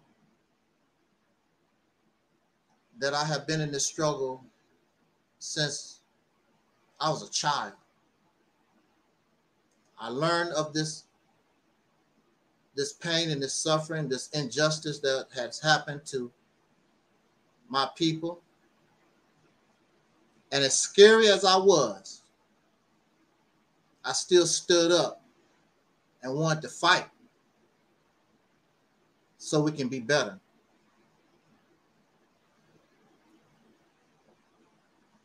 I come from the same place that many of you come from, especially when it comes to the pro-Black mindset. I come from the same place. Matter of fact, I might even be worse because I had to hold myself back a lot. I'm saying this because when I was a young man, I was very violent. If Louis Farrakhan had gave me the order to assassinate Reagan, it would have been good as done. I'm not here to play games with you. That's how serious I am. Nobody saw me as something to play with in the community. I don't play games. As scary as I was a scary person. But see, when it's time for something to get done, I gotta do it. I might be scared to shoot a gun, close my eyes, pow, pow, pow. Nothing to play with. So I've heard this stuff for over 40 years. I've heard all this. Nobody telling me nothing new. I've heard it. I was in the Nation of Islam, but I've heard it all. I sat in the crazy house for 10 years. Where was all this? While I was locked up for 10 years. What was you doing? All this wisdom. Between 1997 and 2007, you was free. Many of y'all was free, right? You wasn't locked up. So while I'm locked up and you got all this wisdom and we know all this stuff, what was they doing? I went in one way Came out, it was still exists, the same stuff. Ain't nobody moved, ain't nobody progressed or did a damn thing. The wonderful thing about that incarceration, it gave me an opportunity to erase all those things out of my mind. Because if I continued to have the mind that I had, I wouldn't be talking to you right now. Probably be dead, jumped the fence, run, messed around and got shot. So I understand something different. It's got to change because I am here because clearly something about those things don't work. If it worked, I helped you. I give you 1,000%. I come out the crazy house and you're doing nothing. They've been making mockery of the Mississippi campaign since 2018 when we first brought it. From 2018 to 2022, what have they accomplished? What have they done? I only have 10 subscribers. There's thousands of these people with these ideas and think this way. What have you accomplished? You ain't accomplished no more than I have, and I only have 10 subscribers. I have a problem. I have a problem with that. I have a problem with that. If you got it going on so much like that between 2018 and you were established, Mississippi campaign just came on board 2018, February. You've been on board and got this mindset and thousands of people. They just had some kind of, I believe, I don't know if you know about it. They just had some kind of pro-black convention down in Atlanta last month or something like that. What did they do? They're having another one on the 22nd. Sister Tadji said they selling shea butter and sea moss. That's what they do. This is what this big convention is. They selling shea butter and incense. And they was doing that in the 80s. So here we are, a new mindset, a new strategy. And the first thing we want to do is try to find the fault. What about your damn fault? You've been doing this for what, since 1977? Since 1930? Won't you question that bullshit? Won't you question that? Why is it not working? And mind you, I helped those things. I helped the Nation of Islam. I gave to the Hebrew Israelites. I helped all the Black Power folks. Nobody helped Angel Snuffing Up 7. As soon as Angel Snuffing Up 7 put something out, I get attacked. But what have you done? What have you accomplished? The Mississippi campaign cannot operate. It cannot function. It will not be successful with people having a Negro attitude. That's part of the Mississippi campaign, is to ask the people. We've got to have a different mindset, a different way of looking at life, a whole brand new lifestyle. You got to look at things differently. Number one, Brother BLACKSON, the people might not even want it. They might like things just the way they are. And if people like the things the way they are, so be it. That's why I asked you, what do you want? Because I'm not a savior. I'm not a messiah. So I'm going to ask you what you want. What do you expect? Well, they might like things just the way they are. So I'm not going to waste my time, spend my money trying to run around here and say some ungrateful ass Negroes like they make fun of Dr. King, they make fun of Malcolm and all our freedom fighters. They find something wrong. What the hell? And what have you produced? We have not produced nothing since the civil rights era. Absolutely nothing. You have nothing to add to what Dr. King did, to what Malcolm or whoever did, the Black Panther. Ain't added nothing. Me personally, I'm ashamed. Only thing we can do is come together and run your mouth on a damn YouTube video, Facebook. That's the best we can do. And go on Facebook and put up some memes.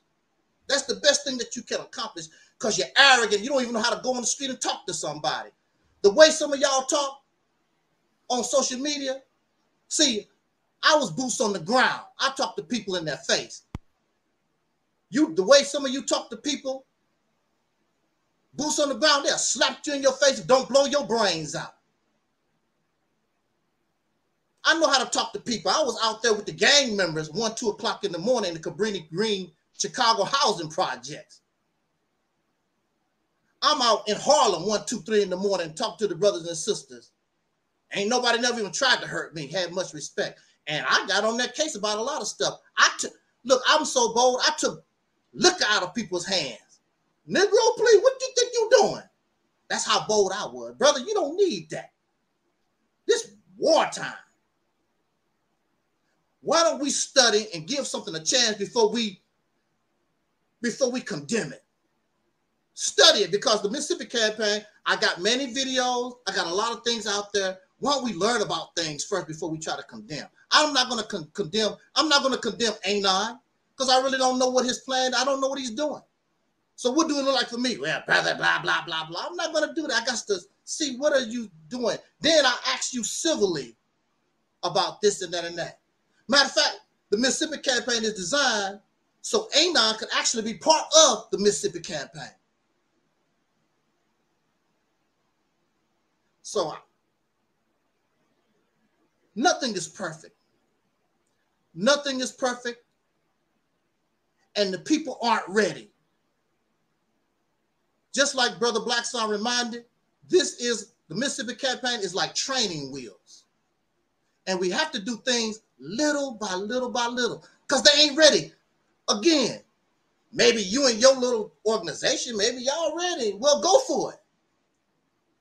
But the people, this 40, 45, they ain't interested. Jay-Z ain't interested in what you talking about. These videos should be getting millions of hits, but they don't, because the people are not interested. Go to your family reunion. How many of your people in your family reunion talking about this type of subject that we talk? They ain't interested. Give me something to drink. Give me something to smoke. Damn, that girl got a fat booty. That's where their head is at. What's coming on TV? Did you miss the last episode of Raising Cain on Netflix or whatever? That's on Power, right? That's where their mind is at. Ain't nobody thinking about us like that. And we're too stupid to unite and get together. Those of us who do have some kind of awakening in the mind, we're too stupid and selfish to get together and say, okay, how can we work this out? I understand what you don't like. We all understand what you don't. But what do you like? What can we build on that all of us can agree, and we build on that and raise up? And most of all, do you have an understanding, or are you prejudiced against somebody simply because they are different than you are? I'm not talking because I hate the Nation of Islam. I'm not talking because I hate the Hebrew Israelites or dislike so-and-so. That's not where I'm coming from.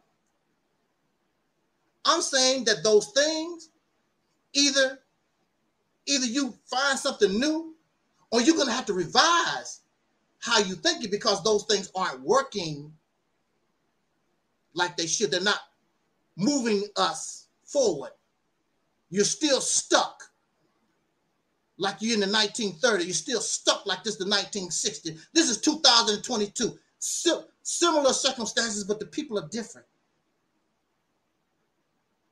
So you got to work with what the people work with. If you're working with alcoholics, you have to understand they are alcoholics, bro. They got a problem. And I'm going to say this, I'm going to turn this over. I was in the crazy house for 10 years. They laughed at me because I told them I'm going to unite us and we're going to change stuff here. Oh, they laughed. Now these are crazy people, insane. Most of them out of their minds, digging in their butt and throwing feces on the wall. That's who I was living with, y'all, for 10 years. But guess what? I was kind to them, and I took my time, and I was nice to them. And a lot of them I did not like, but they're going to serve a purpose. See, that's another thing. You don't have to like people. So I talked to them and got them together, got them to understand we are all the same here. We're going to make a change. And so one day, the enemy came. Y'all ready to go back to the plantation? Y'all ready to go to these classes? They said, no, we ain't going nowhere. What you going to do to us? We already locked up. And they stood fast. And they let me be their mouthpiece. I will speak for us. We're not doing nothing. Oh, that was a messed up day. They was like, what the hell? That was a messed up day. Because they told me I couldn't get insane people together. And I did. Now, if I can get so-called insane people together so we can make a change where we was locked up, why is it so hard? Why I can't communicate with the so-called sane? Or are you really the insane? Because a lot of us are insane. We just haven't been diagnosed. You got to be insane. Real quick. Look, you got to be insane when you know without unity, you can't get nothing done. But you continue to do the beautiful things that you do, and you're still in here living in your fantasy world. That's you live in your fantasy world. This Wakanda. Matter of fact, y'all, Black Panther 2 is coming out. I know some of you got your tickets already, because that feeds your fantasy, that this all black, beautiful world. Nothing is perfect. Because even if you did what you did, there's going to be problems. Because everybody different. Some people like apples, some people don't. There's always going to be problems. There's no utopia. Because everybody was born different. Even in your family. Everybody is different. Until you learn how to respect difference and diversity, you ain't going to do nowhere. You're going to die in the same place where you are right now. I guarantee you. I'm passing the mic to our brother Anon. I appreciate you, brother. And I want to start off first by saying I applaud you for all that you've overcome. I think, we've all been through a lot. And so to hear a lot of these stories of triumph, I think that they need to be heard. I think they need to be said. I also agree with you that we have a lot of issues in our community that, if I'm being honest with you, some of those things we're not going to be able to fix right now, right? Everybody ain't going to go. We just put it like that. Everybody can't. Freedom ain't for everybody, right? Exactly. So I'm going to gladly go check out what you building and what you're working on, because the economic model that me and my brothers have built says that we can build and work with anybody economically, right? And I'll challenge anybody, any Hebrew Israelite that says differently. I also would ask you to kind of study the new paradigm of a lot of new Israelites, right? Divine Prospect and Kingdom Harbinger Ministries, an elder by the name of Judah up in Buffalo in the Knesset of Yeshua, right? I have at least 10 groups that I know for a fact are on the same conversation that you're having, right? So I'll volunteer and say I'll work with you if it's a sustainable plan that we can put together and work with. I'm all for coming together and unifying our people, right? The only thing that I want to make clear is anything that me and my group does, we gonna worship our God, right? That don't mean I'm coming to every meeting saying, "Oh, you gotta praise Yahweh," right? Ain't none of that, right? But when we go home in our everyday walk and our everyday lifestyle, we're going to worship our deity. We're going to praise our deity in everything that we do. And in doing so, the goal is to show you that we can believe in our God and not go out here and attack and cause riots and destroy the world. We rather want to be the healing that the world needs. So you can say, oh, you trying to sing Kumbaya. I would tell you to be careful, because I'm also one of those people that believe in walking quietly and carrying a big ass stick. So just understand, like, this is not Kumbaya. This is, we got to build an actual sustainable community. So sometimes, we got to chill out. But that also means that we have a protective force. It also means that we do everything to look after our brothers and sisters to make sure we don't have to raise our hand and ask to be a protected class. We just protect our class. And so immediately, right, when this sounds powerful, but then there's the actual work of doing that, right? There's the actual work of what does that look like? right? Are you ready to go to the communities and talk to your brothers and sisters, which is what me and my brothers be doing in September, going to San Bernardino, where a little girl got shot, right? Out at a wake for somebody else that got shot, right? This is outrageous. And so we'll be boots on the ground in that community. Not to say do what we say, but because I do talk to former gang leaders, former gang bangers, we can walk right to them and say, look, brother, I get it. Y'all got to go move your dope. You got to do the things you got to do. Can you help us carve out a space of safety? Can we make an agreement that we have a space of safety that gives our people a chance to grow? Since they can't leave this community, help us at least give them a dome of safety. And then all those that want to participate in that, they can. All those that still want to continue the things you're doing, go out there, right? And that's a fair request. And we've done it before. We've done it different times before I was even any type of Black nationalistic ideology, right? This was something we was able to do at different parts in different cities and things that I grew up in. So I hear you and I agree. And what I'm saying is now it's to the point where the leaders got to lead. That don't mean lord over you, but that means I got to lead an example. I got to lead in my walk, my talk, my speech. And I'll say this before I get done. I heard what y'all was saying about you feel like sometimes I come across arrogant. So I'm going to do my best to not come across like that. But I will say this. Y'all got to be careful when you just sitting back ridiculing a person all day long for months on end. Now I'm going to give you this work, right? That's what happens. It's just if you a man, especially when I start giving out this work and then there's no rebuttal. There's no fight back. It's, oh, that's a good idea, but hold on, right? See, now we got an issue. You see what I'm saying? Not me. So, not me. Who's that? BLACKSON? Yeah, it's BLACKSON. Yeah. The thing, see, I hear everybody what they said. You ain't gonna get back on the panel because I've kicked back and heard everybody. The difference between the Mississippi campaign and what you said, A9, you specifically said you have to abide by the laws of Yahshua and the Bible and all that. Angel said you don't have to have no religion. Now, Malcolm X said I'm finna clean you can hold on. Stop. No, you just lied on me. Hold on. I didn't lie. No, stop. You just lied. You said that. Hold on, okay, relax. What did you say? Give me 30 seconds. Give me 30 seconds. This is why I keep telling you. That's why I keep telling you. In your hyperbolic mind, you seem to miss things. I said those that live within the gates of whatever we create. Okay. That's why I told you this thing is not about colonizing. But you don't seem to listen. So I'll say it to you again. My goal is for those of us that want to participate in the biblical ideology, then we have our own little space. Kind of like the Amish. I know you heard of them, right? I ain't saying we finna be Amish, so don't go crazy with that neither. But what I'm saying is, those of us that want to participate and have our biblical ideology, we can do so. That's why I told you sovereignty for us exists in a little piece of area that we create. And in doing that, it now permeates. If you say I'm not practicing those biblical laws, but I will exchange economics with you, guess what? That's why I just told Angel, let's exchange economics. I'm not trying to force you into a Torah theocratic theocracy. Why? Because I told you, I believe that my system is strong enough that in time to come, you'll want to come to it. I don't got to force you to do anything. Please, when you talk about my ideology, talk about it correctly. Please continue. Okay.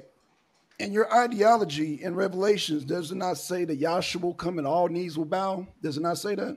Yes, and it also says in Isaiah 60 that they will come to the light of our rising. You cannot take the Bible and proof text. I am an actual biblical scholar. This is called biblical hermeneutics. So this is why you can't take Revelation and just use that at the end of the book, which is what the Euro-Gentile has done to you. This is Eurocentric Christianity that has been placed upon you. This is not Eastern biblical thought. So the problem with what you're saying is you're still attacking the white man when I'm telling you that we have thrown off all semblance of Hellenization. We have no more desire to participate in a Eurocentric Jesus Christ.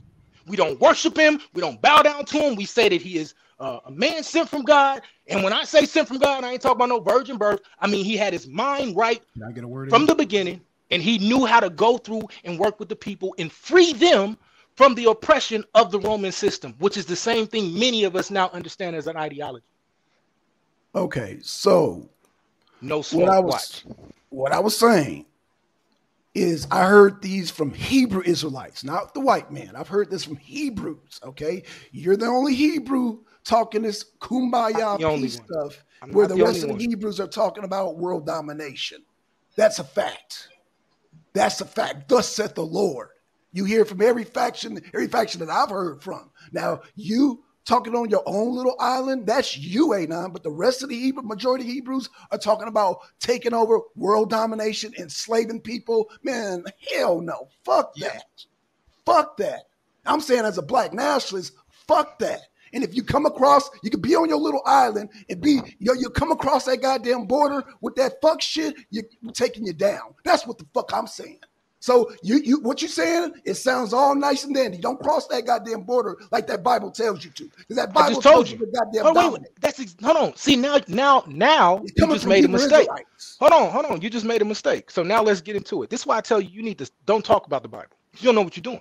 So first you just said that stop and listening, because first you said every Hebrew is like talking about world domination, but then you said just like the Bible said if you cross. Hold on, but then you just said the Bible says if you cross our borders, then it's on. See, you just agreed with me in your second statement. Stop it. See, don't panic. If you talk about world domination, you're talking about crossing our borders. Fuck that shit, dude. You can tell that shit to somebody else, Anon. You're not going to do the goddamn 3-card money up in here. No, it talks about world domination. The Bible does. So now what's your response? That you don't. You're so angry that you don't understand how the quote. Yeah, because the Bible's a goddamn threat. So look, you won't listen. I just told you. Shit. I'm telling you. I just told you. No, you told me, but fuck what you're saying. I'm telling you what the Bible says. And when I'm saying that the Mississippi campaign is not coming with that Bible bullshit, that's some bullshit. Malcolm X said if you can be an atheist and be a black nationalist. The minute you come with that Bible, that's a theocracy. That's no longer black nationalism. And as long as you stay on your borders, then you're good. If you come across our borders, we're taking you fucking out. Straight up. Straight up. Well, damn. You done? You done? Okay, bet. Here's your problem. Since you're so angry, your system will never get you borders. You know why? Because you'll always stay separate. Because you think you know everything and you refuse to look and work with the people who have a system that's actually been built. See, brother, I'm ready for all the anger. I'm ready for all of my Hebrew Israelite brothers. All you got to do is allow me to finish. All you got to do is allow me to finish. If you don't want me to talk, brother, if you don't want me to talk, I can go have dinner with my family. Go ahead, brother. And leave you to your 13 viewers. Go ahead. Appreciate you. Now, the problem is I'm ready for all of that smoke. You don't read Greek, you don't read Hebrew, you don't read Arabic, you don't talk to any of these people that are overseas. So for instance, when I take you back to Isaiah 60 and then you keep running to Revelation, you miss the entire conversation. Because the Bible is more than just one verse. So when you want to talk about global or world domination, it's because we actually put things in place to work and save the people. And then they raise their hand and say, we want to know more about your God. That's the Bible. And in doing so, those that refuse to, it says it won't rain. Now we can go into the esoteric understanding of that, or I could keep it basic for your simple brain. Well, so like back to the whole entire. It's like this. If you want to be a Hebrew Israelite, then go with that man's fanatical plan. Okay? Because he talks about my feeble brain. My feeble brain can comprehend that biblical theocracy is not good for black people, just like it ain't good for Arab people. It's not good for any human being to live by. That shit that he's talking is some fanatical, goddamn, they're utopic shit. There is no fucking utopia. At least Angel had and MD had the decency to say, no, it's not a perfect environment, but you're going to work this and that. But Anon gets up here and switches up. I tell you what, Ganon, go have dinner with your family, because I'm about to goddamn run the goddamn camp here now, because we ain't doing that fucking word salad bullshit. Hey, hold up, Black Son. I wanted to get some clarity from the brother, though, man. Okay, go ahead. Yo, he big mad. He big mad. He big mad because he ain't. Go ahead. Okay, watch this. So answer me then, and I'll answer everybody else's question. Because notice, I'm the only person that's volunteering to stand here and be grilled about my plan over and over and over again. Whatever, brother. Call it what you want to call it. So now back to the point, though, right? Because we're not. Go ahead. Oh man. Go ahead, bud. Hey, it's good, bro. You upset? Go ahead, get it out. I'm calling out the goddamn con game. I'm calling out the goddamn con game. You try to agree with Angel and this and that. No, it's not the same planes as Angel as Mississippi. Because he said I never said it's the same. I never said it was the same. But you try to mislead. No, don't see. Now can I finish? Can I speak uninterrupted real quick? All right, appreciate you. So now you see how whenever he says something and then I press what he says, that statement is retracted or is backtracked. That's because he's speaking from emotion and not from actually being boots on the ground involved in what's going on. And unfortunately, that's what many of our brothers and sisters do. You're trying to hold me accountable to something that internet Hebrews are saying. You're not gonna paint a narrative because you don't know what the fuck I do. I've talked to many. Bro, what's the problem, bro? What's the problem? Your theocracy. Why can't I talk, bro? Why can't I get my point across? Because you're attacking. Okay. Go have dinner with your family, brother. Go. Thank you for showing up. Thank you. Because so you want me to leave your panel? No, don't you gotta go have dinner? So now you asked me to leave, right? No, I'm saying, dude. Hey, look. So this is what we'll do. Hey, no, this what I tell you. Hey, this is what I tell you. This is the last time I come over. You talk about emotion, you be yelling too. I'm just matching your energy, sir. I'm just I got you. No, but but even with my energy, I'm never belligerent. I'm always making sense. You're not belligerent, really? I'm always making sense. Okay, well that's your interpretation. I'm always making sense. I'm making sense too. Y'all want to dominate the world. Hey, watch this. I'm gonna tell you how I know I'm making sense. I'm gonna tell you how I know I'm making sense. Hold on. You're talking that Greek and Hebrew shit. What do? They conquer. Okay, what do the Greeks and Hebrews believe in? Conquering at the end of the day, just like every other fucking nation at the end of the day. All right. So all that shit that you're saying about the shit that you want to do is fucking colonize. That's what the fuck you want to do, because there's no place on earth left, especially in Africa, that you can say, oh, this is my land. No, it's controlled by somebody's capitalism at the end of the day. And I'm going to say, at least the Mississippi campaign has room for people. Okay, you know what? We have room. And you don't have to bring that religious bull. You don't have to be religious. And that's what I liked about the Mississippi campaign. You ain't got to be religious. Okay, that sparked my eye. You said you have to abide by the laws, abide by this and that, and Yahweh and this and that, all that bullshit. Okay, just keep that in your sector. But your Bible says to conquer the whole fucking world. And y'all will prophetize that shit and force that shit like every fucking religious fanatic. Every fucking religious fanatic. And you talk that calm shit, but you're a fanatic your goddamn self. That's why you say, oh, I'm emotional and get upset. Yeah, because I know what the fucking plan is with the fucking Hebrews. I've heard it from many camps, man. Mm-hmm. Y'all talk that crazy shit. Mm-hmm. Y'all talk that crazy shit. You're not gonna goddamn pull a con game on my show and think that I'm agreeing with it and don't check you on that shit. I'm just here to check that fuck shit that you're talking. That Bible shit is some fuck shit for black people and every other goddamn people, because it has a fucking elite system. It has a monarch system. And you talked about goddamn people gleaming, coming over here, eating off the goddamn floor and shit. What the fuck? Are you serious? Are you fucking serious? That's a fucking. Can I respond now? System. No, I'm not done yet. I'm not done yet, dude. I'm not done yet. Your fucking shit is a goddamn caste system. And Anon and his family will be at the top while everybody else is gleaming. That's what the fuck you said. That's what the fuck you said. I didn't say any of that. I didn't say any of that. Dude, you're cutting me off. You cut me off, brother. You cut me off. I just said I didn't say that. You're lying on me. Hey, BLACKSON. Your Bible talks about a goddamn caste system. BLACKSON, just for the audience and for myself, right. I want Anon to restate what he meant when he said that as far as the land goes, him and the people that aspire to tend to be with the law, statutes, and commandments. All right, hold on. I want to make sure you tell me if I'm saying this correct or not. So it'll be a separate part of the land that's getting built with infrastructure that's specifically for Israelites. Am I saying that right? So not separate part that's getting built with infrastructure. That's the part where I differ. So let me explain this to you right now, how this is working with the tribal chief that I'm working with in Zimbabwe, right? This is real world. This is not just me talking, right? So what we've done is we've created a system with him where they now have a borehole, right? They are now building up a reception center. So now we can bring in leaders, not just Israelite leaders, but leaders from around the world that would like to come and have a conversation on how to build a stronger, better believer community of those that do believe in the Bible, or those who say, you know what, I don't necessarily agree with what you're saying, but I do want to join hands with you and work with you economically. So it's not, so for instance, what we're doing in Zimbabwe, they have their little sector. We're building that sector up. So then that way, now we have enough food and enough goods to be able to give to people.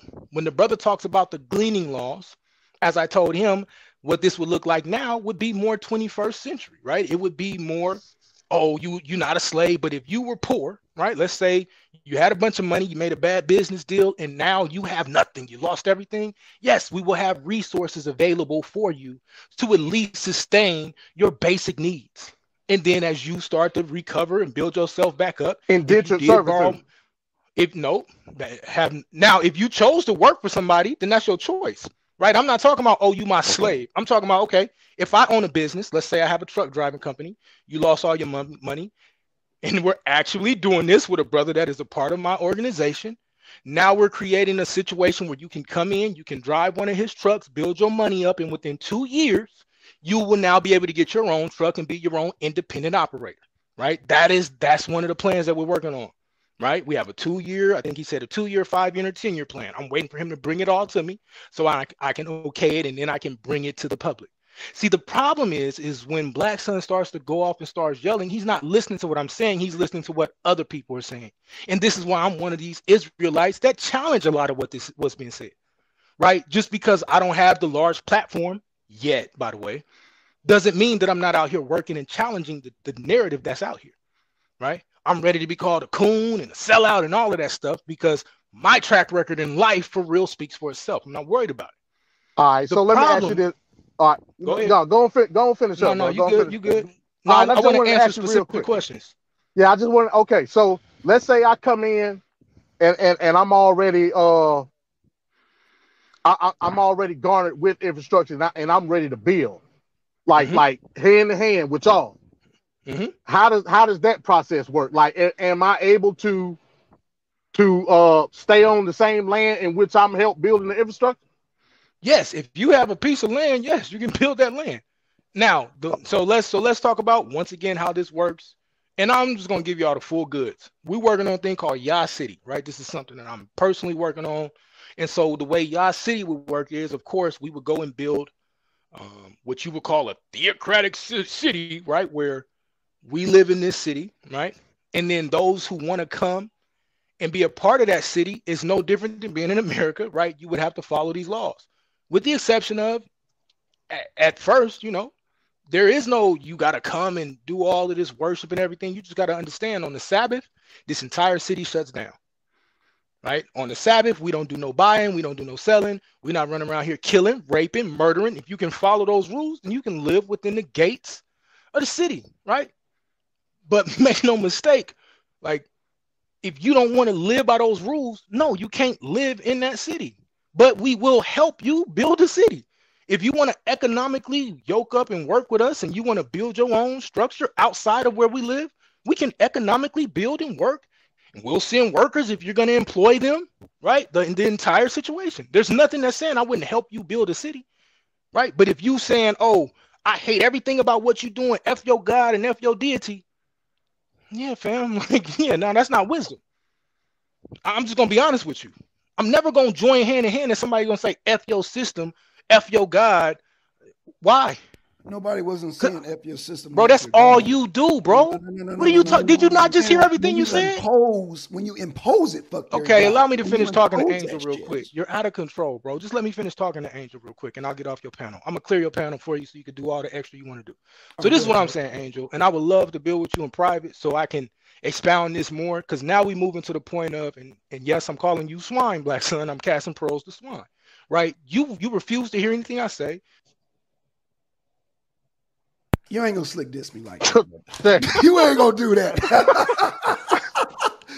We ain't gonna do the slick shit. We're not gonna do the slick shit. We're not gonna do the slick shit. Disrespectful on the slick shit, we're not gonna do that. So if you want to get a hold of Angel and MD are available. So, Angel, give out your information so he can come to your show, because he's not gonna come and call me a goddamn swine, oh bitch ass nigga. Whoa. My name is not goddamn swine, dumbass motherfucker. I would bitch slap your goddamn ass. Shit, calling me swine, dude. What the fuck? Trying to slick this me. That's what these niggas from Northern California goddamn do. They come on here with this slick pimp shit and think that I'm supposed to be calm about the shit. Nigga, I wish you would say something like shit like that in my face, man. These internet motherfuckers. God damn. And it's like, oh, you only got 12 views. Dude, this doesn't pay my goddamn bills. I do this for fun, you bitch ass nigga. Right. I keep telling people, dude, I do the same thing this man is doing. He owns his own truck, I own my own truck. So I gives 2 fucks.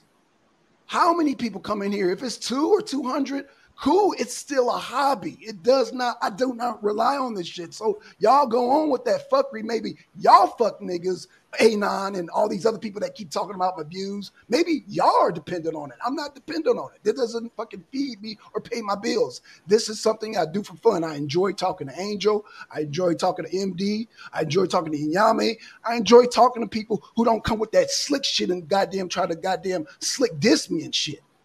My name is not fucking swine, you bitch nigga. And you would not say no shit like that to my goddamn face. So keep it 100 on the panel.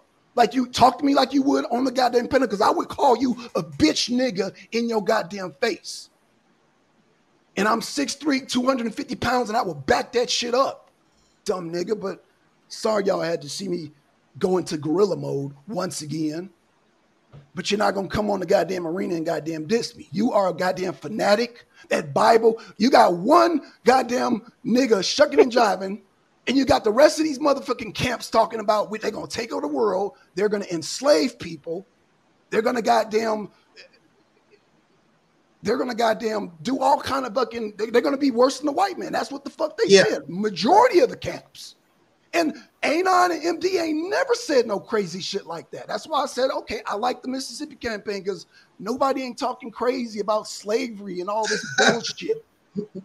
Enslaving people, and and the Lord shall come out and man, bullshit. Your Bible says, goddamn, Yahweh, whatever the fuck his name is, will come and every knee shall bow. Now, when I hear every knee shall bow, that's a fucking threat. Yeah, I get emotional because you fucking threaten me. Fucking, I will take your ass down. It's just that simple. Right. It's just and also, I really didn't hear anything. I was trying to get him to go into the political footprint on how everything's gonna work. Right. Like I didn't hear that. You know what I mean? No. And that's what I was trying to get to. And that goes back to my point.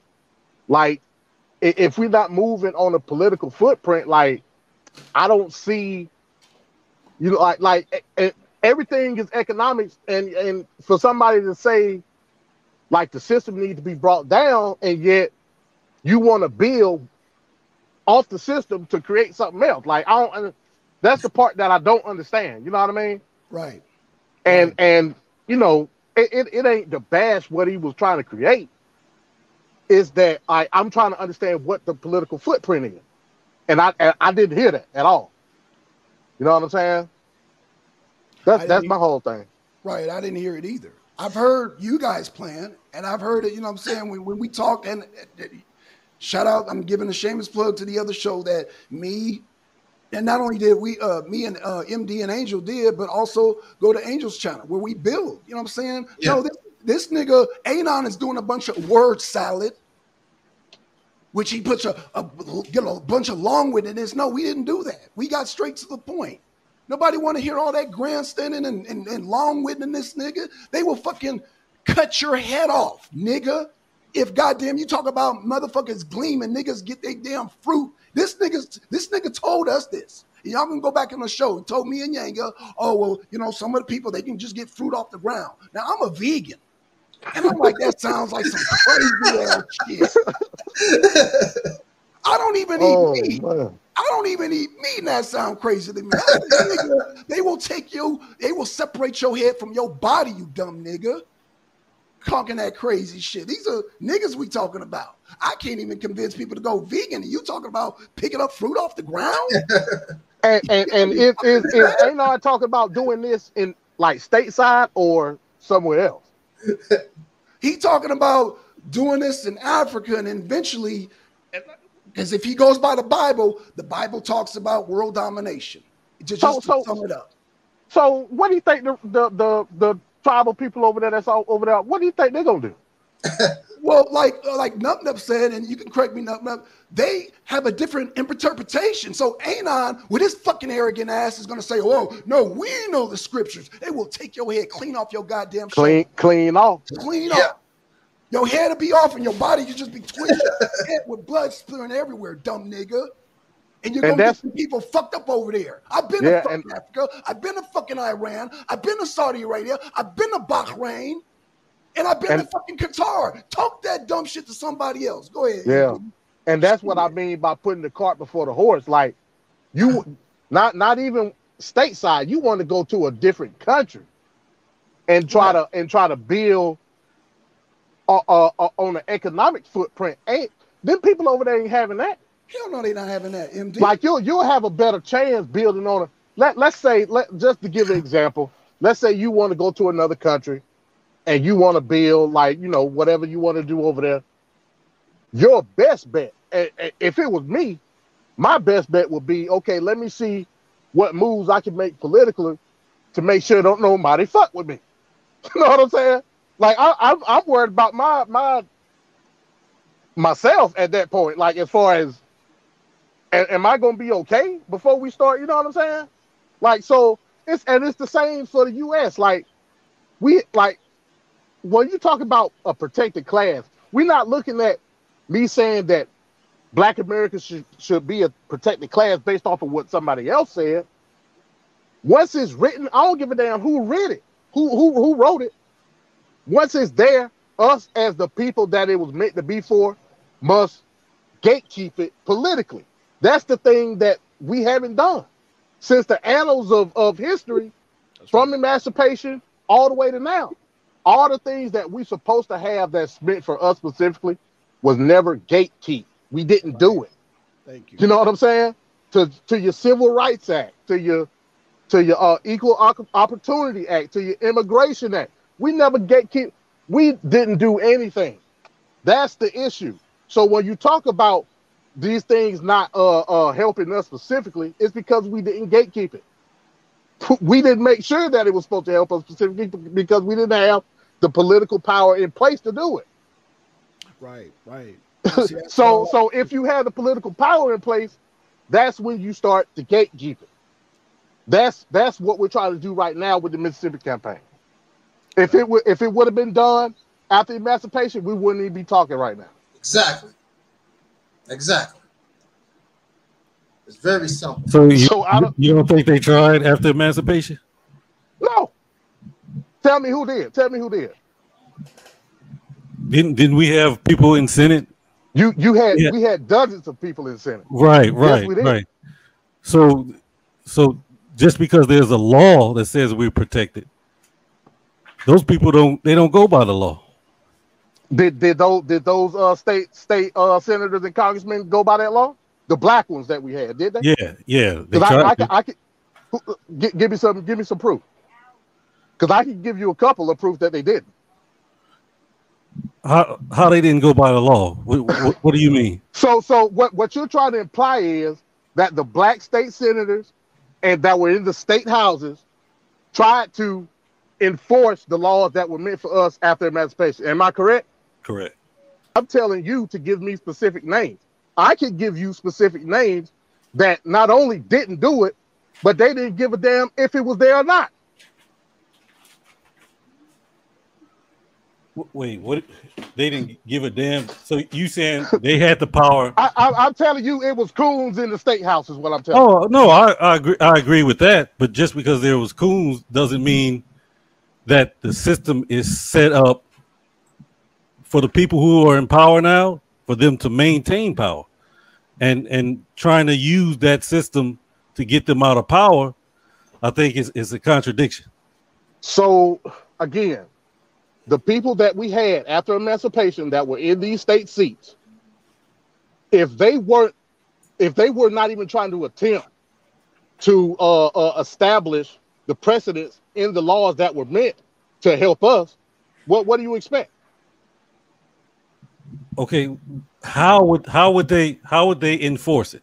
Okay, let's say they wasn't coons and they tried to enforce it. What recourse would they have had if nobody followed those laws that they gave? I can't answer that question because it didn't happen. I can't answer that. Right. I agree. It didn't happen because the way that the laws are written, the people that have power will always maintain power under the current laws. All right, give me an example of that then. An example is white wealth in America. It continues to grow. No, what I'm asking you is like, give me an example of a bill or a precedent that was written to be in protection of us, but how it was written actually did what you say is doing. A bill that was written for us? Yeah, so you just said that the white wealth in the country is part of the reason that so all right, I'll give an example.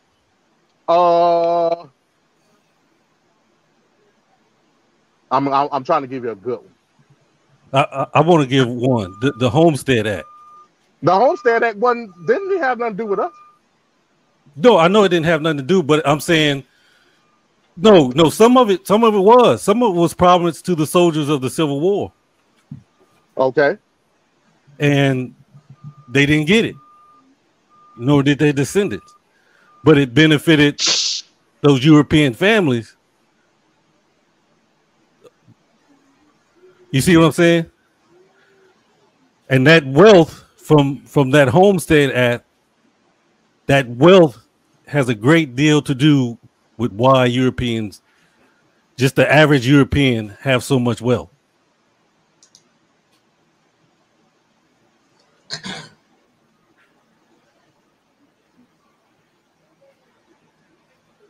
So that was the point I'm making, that their wealth and their power has already been established. There's nothing within the current law, nothing within the Constitution that will give us the ability or the power to equalize that wealth. And it is that wealth that keeps them in power.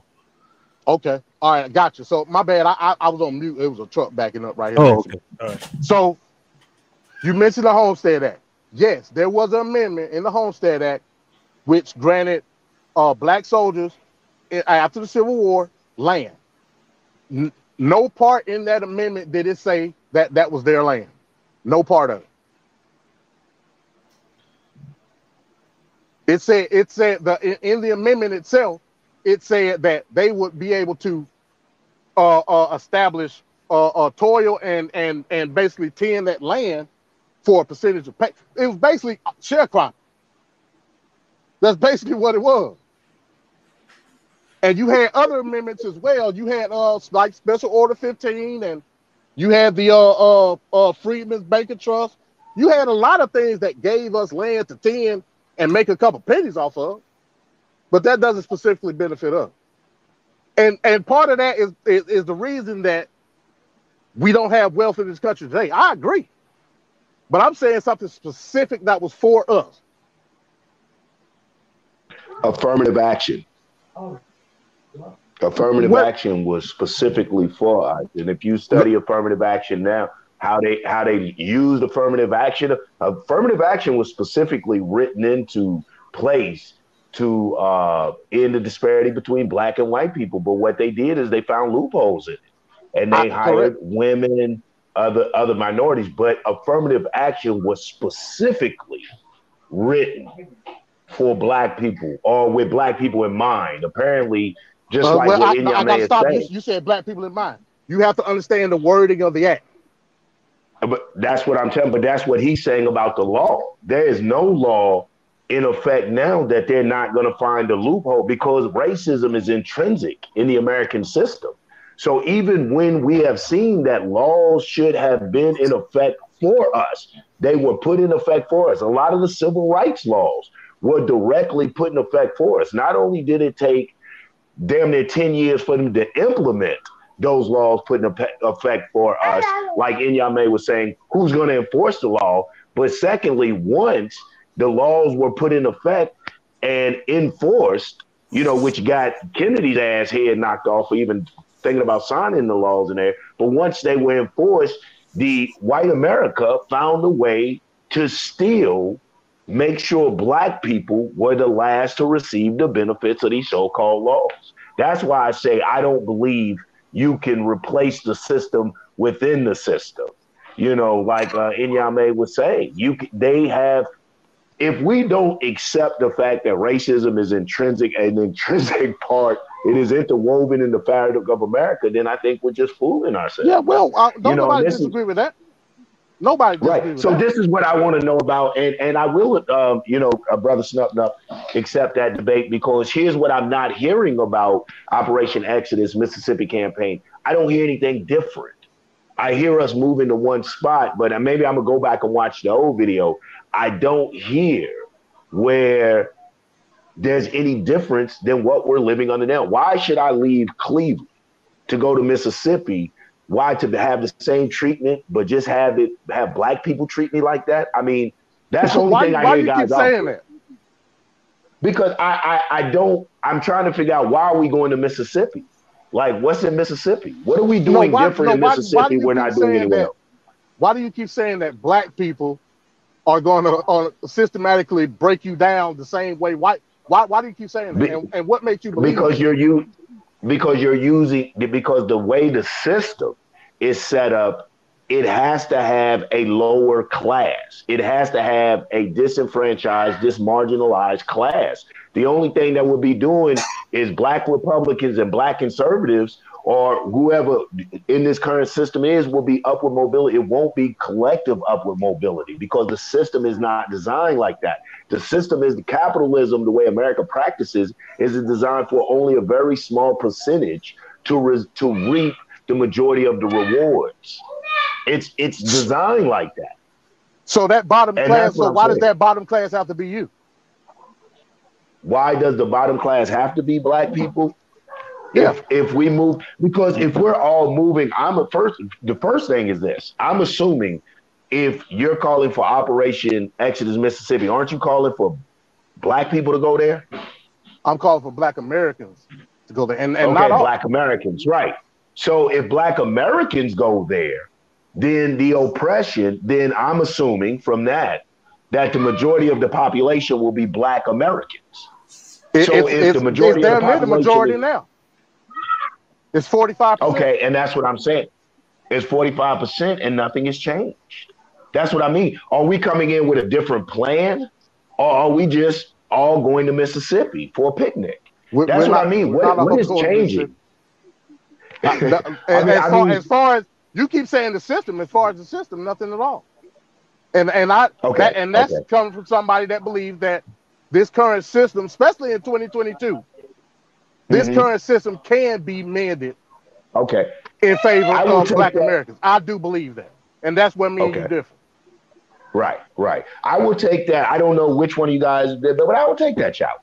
I will take that challenge, because basically it's a debate. I didn't challenge you to no debate. I guess Taalik did. Yeah. No. Yeah, brother Taalik. I'll take that, because basically to me it's the challenge of revolution versus neocolonialism. You know what I'm saying? I mean, and we have too many examples of revolutions, people that have taken over and come in and still use the same system, and it be disastrous. Ghana is one of them. And I love Kwame Nkrumah, but even he said, when we got our independence, I should have changed the damn system, because neocolonialism is the order of the day in Ghana when he first took over power.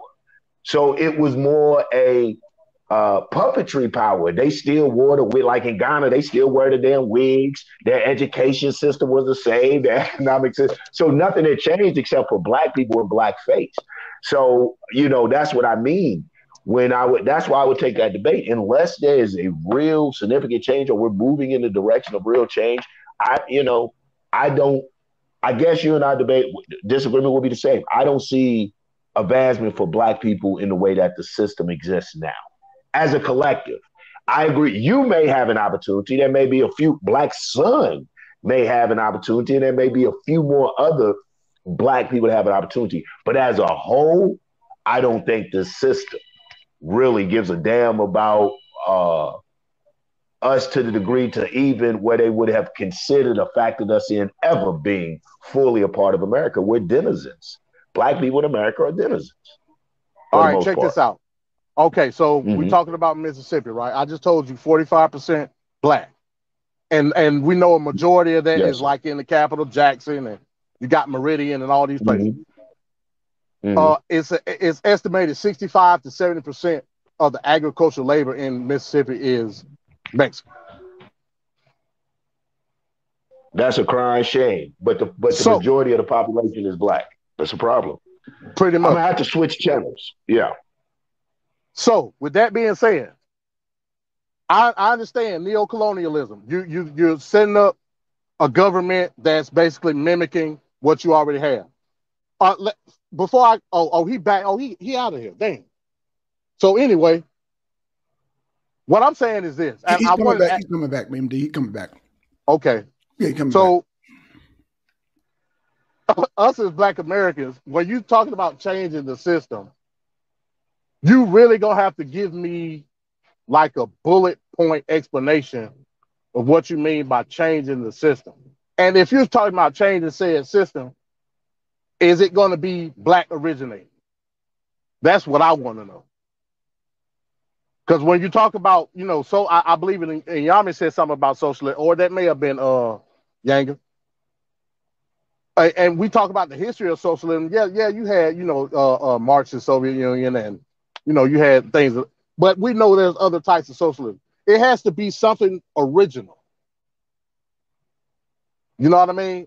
Me personally, I don't believe in socialism. I don't understand how a nation can prosper, like as far as everybody collectively in socialism. That's just me. Like I ain't trying to, if you could explain it to me, that'd be great.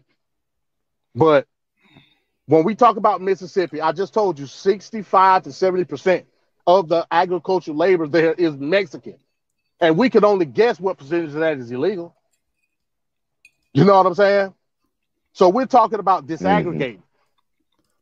We're talking about disappropriating. We're talking about delineating and bringing like I said, I'm a reparationist, so none of this matter if we can't get a foothold economically in that aspect. But in terms of disappropriating and where the funds are going, we can all succeed if we get an economic and a political footprint. The footprint is the key, and I want people to understand that. Like, I don't care what system you want to use. Like, if you don't have a footprint in that system, meaning how it's going to work for you and your people, none of it matters. You know what I mean? Right. But go ahead. Oh, I know what I wanted to ask you. So, what's your lineage? If you don't mind me asking, what's your lineage, Inyame? Not Inyame, but Yanga. My lineage? Yeah. What do you mean? Like where your people come from? Florida and Kentucky. Is that what you mean? Like immediate, like here in the immediate lineage. Yeah. Like my father's people is from Florida, and my mother's people are from Kentucky. Okay, so you Black American. So yeah. And I say that to say this. Yeah, I say that to say this, like, because like I said, I don't want to get it twisted. And also, I want if anybody got any question to make it seem like, oh, I'm trying to separate this black group from that black group. I mean, I kind of am, because I'm looking at it from a political standpoint. Right. Like all the amendments that were supposed to be for us, it was supposed to be like for us, not nobody else. You know what I'm saying?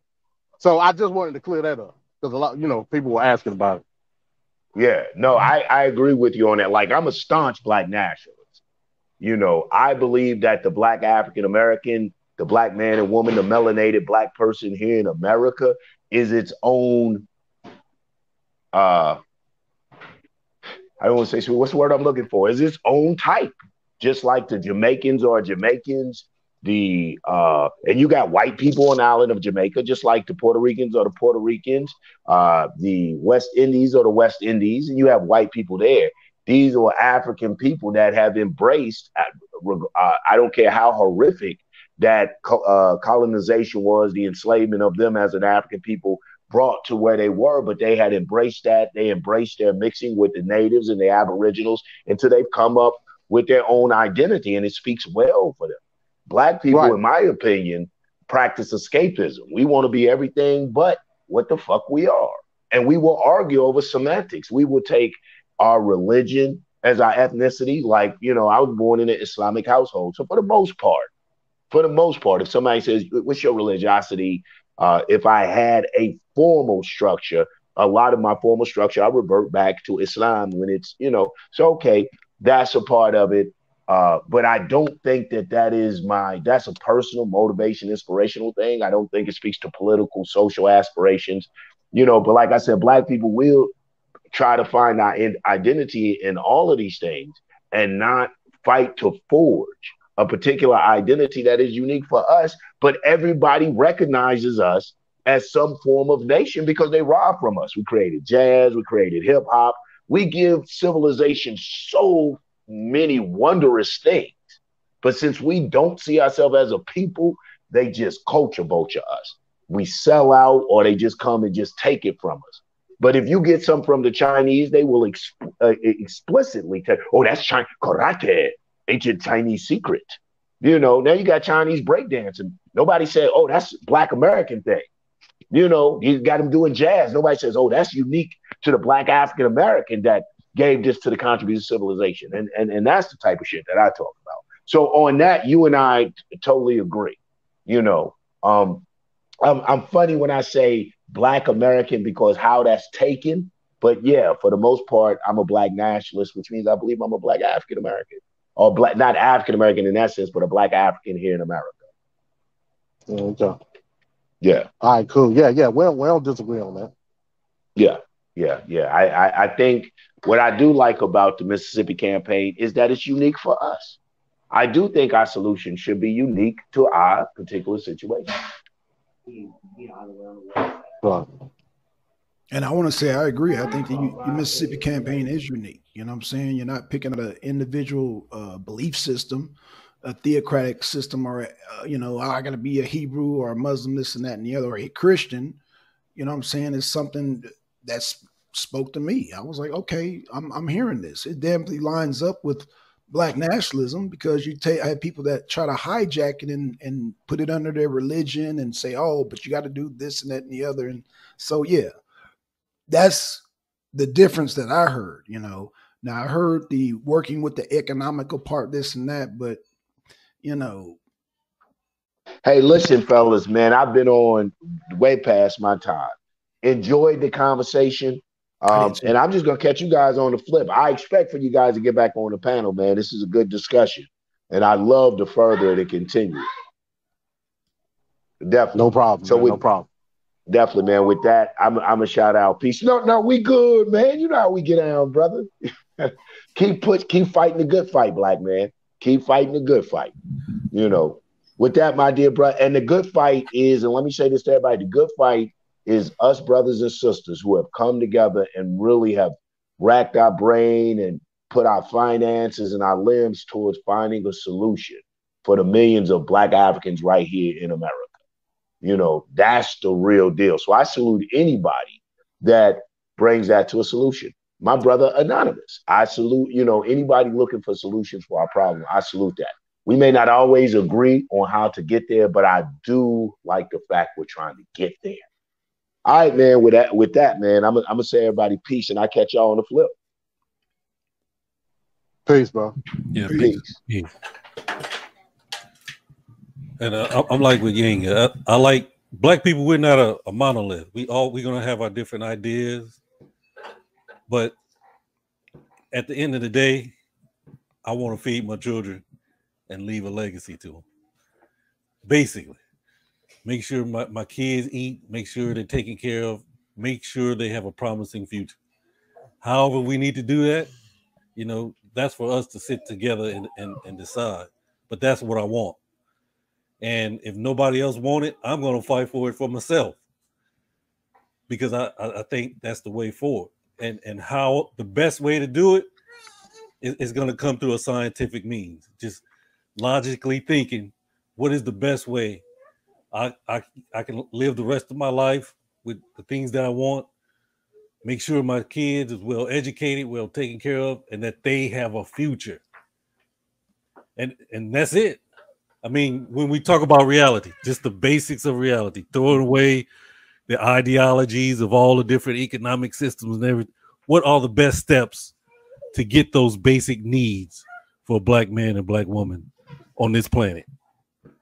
And I enjoyed the conversation, guys. Peace. Thanks, Yamin. Peace, Yamin, man.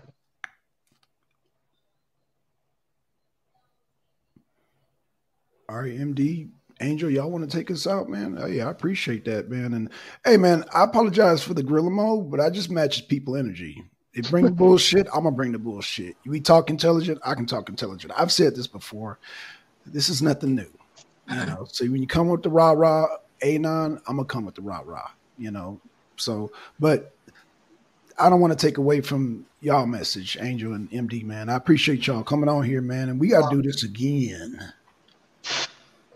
This is just a start.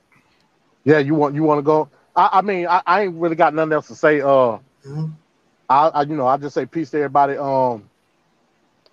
If anybody, I believe that we're in a political renaissance right now in 2022, as far as black people here in this country. Like, I believe we're starting the steps of understanding who we are politically in this country. I've seen it. I believe we can get there. It's just gonna take political literacy. I would invite everybody to go to United Sons and Daughters of Freedmen.org. They got information for days to let you know who we are in this country and what we were supposed to be politically in this country. It's still possible. We just have to band together on a political platform and get it done. And, with that, I say peace. Yes, sir.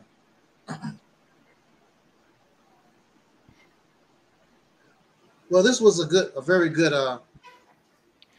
has some snags or whatever in it a little bit, but this was a very good talk, and I look forward to debating Yanga. He's gonna make it very easy because he's made no attempt to really understand. I mean, I have many videos out there, and he hasn't even watched our little 5-minute production to basically say what the Mississippi campaign is about. And he keeps rehashing the same old things that I've never even said, and I don't know where they're getting this stuff from, because the 5-minute video will even tell you that's not what it's about. We tripping off Mississippi, but the campaign is really not about Mississippi like that. That's just a place to start off with. I understand the term or the label or the identity of the black nationalist, because I also called myself at one time a black nationalist. The funny thing about being a black nationalist, this mindset has been around a long time. How can you be, or even this brother that wants to go to Israel or Africa somewhere to start, whatever. I don't know. This is just me. You have to crawl before you walk. How can you be a black nationalist and you're not a black neighborhoodist? You have never taken control or created a black nationalist neighborhood. Even Christian preachers. There's a brother somewhere, I remember in Philadelphia. His church, if you ever been to Philadelphia, they have long blocks. His church owned this whole side, this whole block. They done bought all the land and the buildings. And so if you can't control your own neighborhood, how you gonna build a nation? How you gonna call yourself a black nationalist? Is there a black nationalist town in America? To my knowledge, I've never heard of a black nationalist town or black nationalist city. I'll tell you something. Right where I live in East St. Louis, Illinois, is like 95% black. Bring your black nationalism and change them. It's to your advantage. It's 95% black. First of all, they're not going to go for it. Because again, people don't have the mindset. They're not interested. They just want my city to be better. They're not interested in black power, black nationalism, and all that kind of good stuff. They're not interested in that. They talk about Black Wall Street. Black Wall Street was Christian. And they didn't run around talking about, well, you know, Jesus did this and Jesus. Why is it necessary for us to bring our religion? Even Dr. King. Dr. King didn't run around talking about, well, you know, I'm a Baptist minister, Christian minister. He didn't. Marcus Garvey didn't do it. Marcus Garvey was Christian. Why we promote our ideologies? Well, I'm a black nationalist. What they got to do with anything? I'm a Christian. What do they have to do with anything? What that is a turnoff. Because I'm not interested in black nationalism. I'm not interested in Christianity. I'm not interested in your religion. The Mississippi campaign is the best and most realistic solution and option is because it's void. I don't care about your sexual orientation. I don't care about this stuff. I don't control your life. Only thing I know is all of us as soul brothers and sisters, regardless to your sexual orientation, wherever you are in life, you deserve better. That's all I'm interested in. I'm going to say this and I'm going to end this. In the mental health system, there's something that's called when you want it. That's a sign of insanity. That's our main problem. There's something that we personally want. It's really not about the people. When you said black nationalism, you're not about the people because they're not on that kick. So it's not about the people. You out for yourself. When you're talking the brother that's Hebrew Israelite, when you bring up your religion, because that's what you own. That's what you own. You're not really. What did Minister Farrakhan always say? You use black nationalism and you use this thing that you care about black people, you use that to hide your dirty religion. You have another agenda. There's another narrative behind it. You're a slickster. You're a deceiver. Because if you can get in, you want to bring in your own personal garbage. That's not going to happen with Mississippi campaign. Push you automatically out. I don't want you around me at all. We don't want your religion. We don't want your black nationalism. That's not what the people want. They're not interested. And you too impatient to work with the people in order for them to begin to understand your mindset. Because you want what you want when you want it. I want it now. That's why some of us get caught up in rape charges, because you want what you want. I want it now. And the chick or the man, no, don't do that. I said no. No means no. I want what I want it. Okay, all right. Next thing you know, you're on national television with handcuffs being charged with rape. It's a sign of selfishness. And we got to get out of that. I look forward to our debate with Yanga because he's going to come at us in ignorance. He does not know anything about the Mississippi campaign at all. He haven't watched no video. He just automatically hears something that he don't like or disagree with, and that's what he's going on. So he's got an intellectual ass whooping coming, BLACKSON. It's going to be devastating because you're going to talk to me in ignorance, and that's bad. When I talk about the Nation of Islam, I know those teachings. I know Hebrew Israelite teachings. I have a basic knowledge of a whole lot of stuff. Yanga don't have no basic knowledge of Angel Snowdome 7. And that's why you're gonna get intellectually embarrassed. You're gonna stay on the defensive. I'm gonna keep you on the ropes. Come Come on, BLACKSON, take us on out of here, bro. All right. Y'all subscribe to Angel's Nup Nup channel. And I want to give a shout out to definitely MD, man. Thank you for coming on, man. I know you're at work working. You know, I you know, like I said, we don't rely on YouTube for our income. No. So, you know, I'm thankful to my small amount of people, whoever it is. Exactly. I thank y'all. This is like a hobby to me. It's like playing PlayStation or something, you know. So I appreciate Deacon. Everybody in the chat, I appreciate y'all for coming out. Because I mean, this I have fun with this. I have fun with this. This is not my bread and butter. Trust me. So, and I like, you know, hearing different ideas, but I don't like to be conned. Mm-hmm. I don't like to be conned. And I don't like to be slick dissed either. So, you know, like I said, you know, anybody's welcome to this thing, but you bring the rah-rah, I'm going to bring the rah-rah. Like I said, you can go into nigga mode, I'm going to go into gorilla mode. It's just that simple.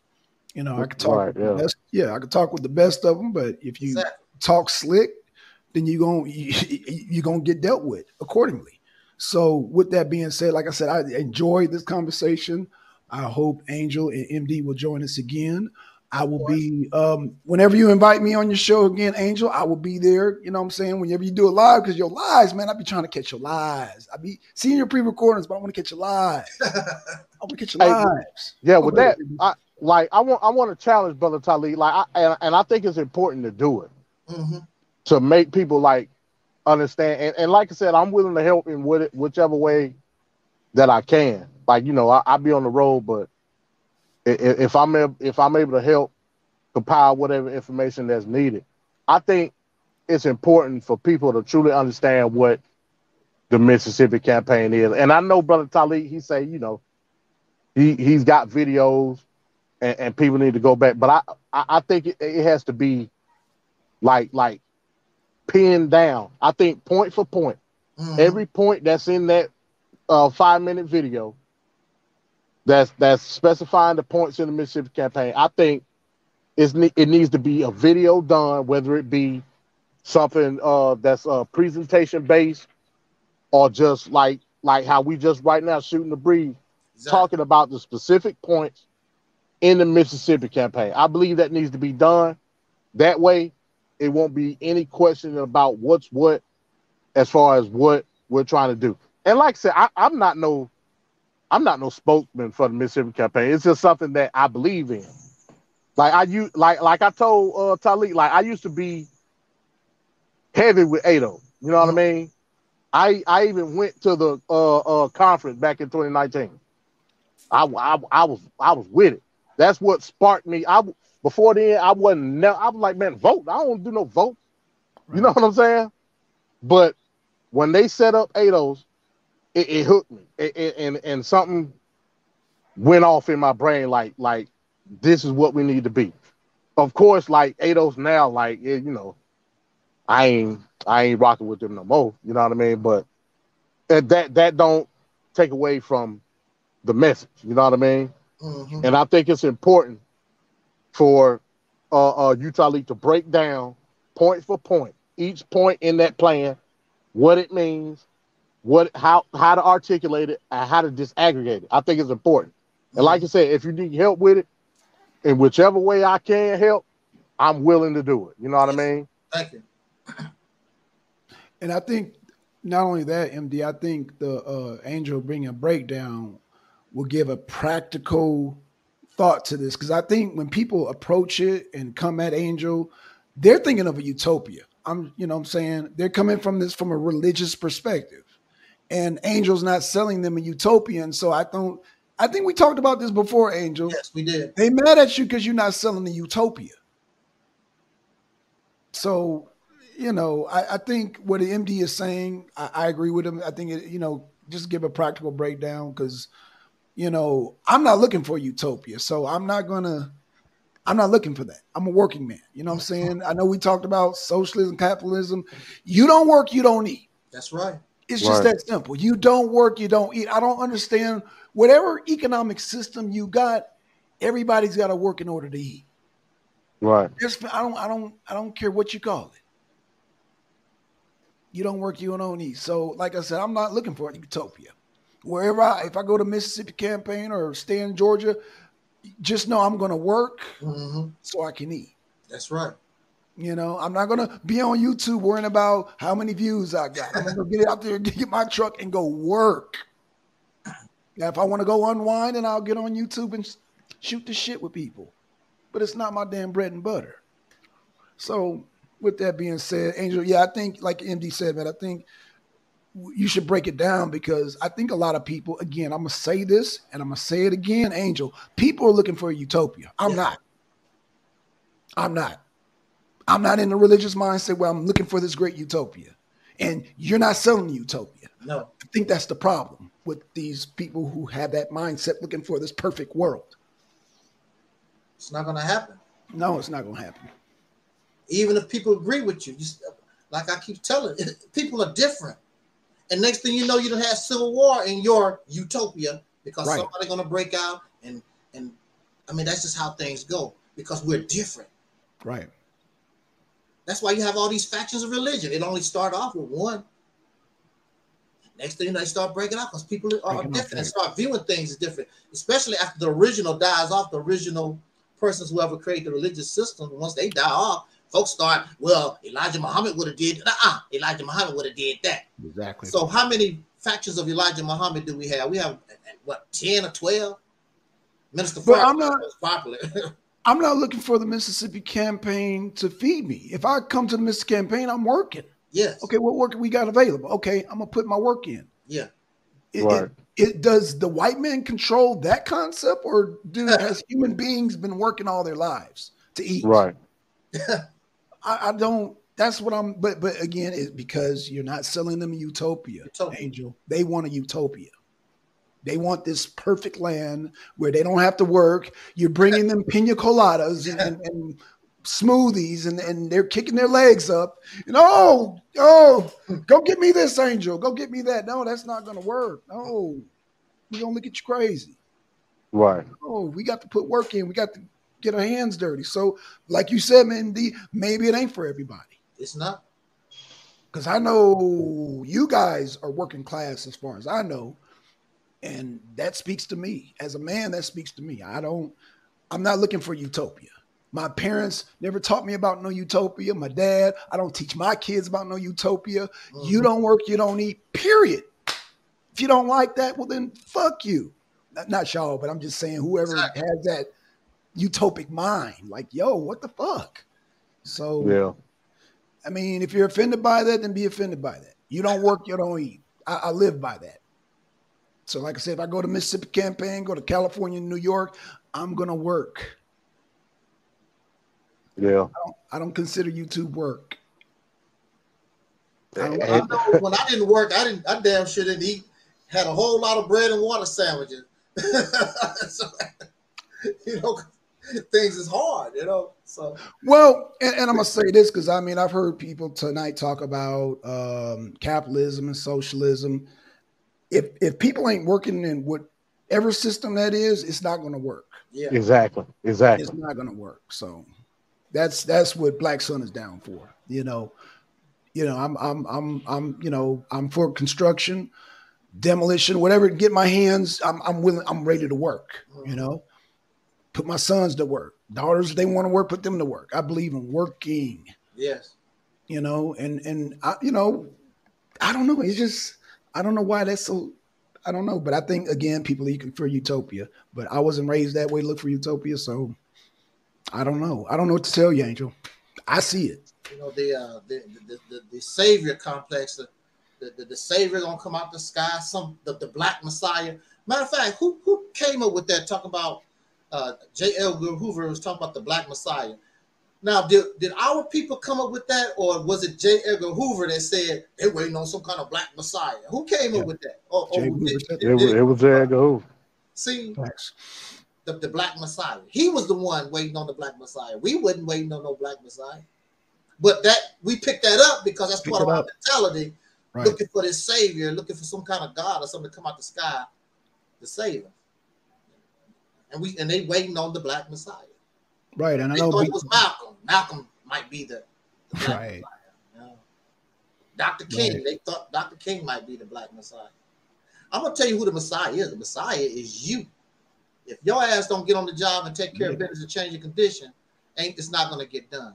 Not one man or not one little funky organization is gonna come and do a damn thing. We dealing with 40-some million people that we working here with. That's a whole lot of work to deal with all kinds of different minds and stuff. What is one savior gonna do?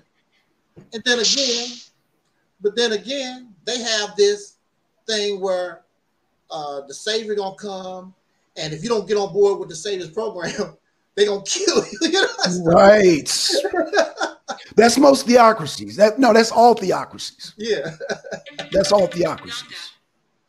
Well, I guess I'd go ahead and get ready for the old hatchet. Well, and that's all I was saying to Anod. I don't want people to be misled. They think they're getting a utopia and you're bringing them to another Iran or these are real theocracies that I have been to, by the way. Bahrain, Saudi Arabia. I've been to these places. I know how theocracies work. And I'm tired of niggas selling this utopia. There's no utopia. It is you're gonna wish that you stayed here in America. There's people over there that's trying to get over here because they can't live by no theocracy. I'm talking about Muslims that don't want to live in no theocracy. I'm telling you, no, you don't want that. You don't want that. You know, but bro said on the Sabbath, man, I can't sell nothing. Right. You know, like, man, hey. That I can't go for, man. I can't go for that. Because you might need that money that day. Yeah. Right. You might want to gas up your truck. Like what? Yeah, I can't move with that one. No, I can't move with that one at all. No, that's silly, bro. That's and he's trying to base it, and I understood what he was saying. He was trying to base it off of, okay, that would be the law of the land. But in order to have a law of the land, you have to incorporate that land. That's political. If I want to set up a city, like if I got a plot of land somewhere and I got some people, we doing stuff, we going by what that county or that state law is. Ain't no making up nothing. Right. If you want to make something up, you got to incorporate that land. That's political. That's the part that I wanted to get into with him. How you gonna go about doing that? You know what I'm saying? Yeah, it's cool. Like, and that's what you mean by the utopia complex. You know what I mean? Right. You not like stuff has to be done by the book. I don't care how much money you got. I don't care if you got an ironclad plan. It's all got to be by the book. Right. And that's the point that I wanted to get to him, but you know, it popped off. So you know, it is what it is. Hey, but apologize. Yeah, yeah, it's all good. Like that's just my point. Like, we're not taking into consideration what it means to play politics. You know what I mean? You have to play. I don't care what system you're in. You got to play politics. And to think that it has to be done through your pocket is just not the case. You know what I mean? And like I said, if me and Taalik and you, BlackSon, if we can compile some information and go through these points, point for point, so people can truly understand what we're trying to do with the Mississippi campaign, I think that's what'll set it off.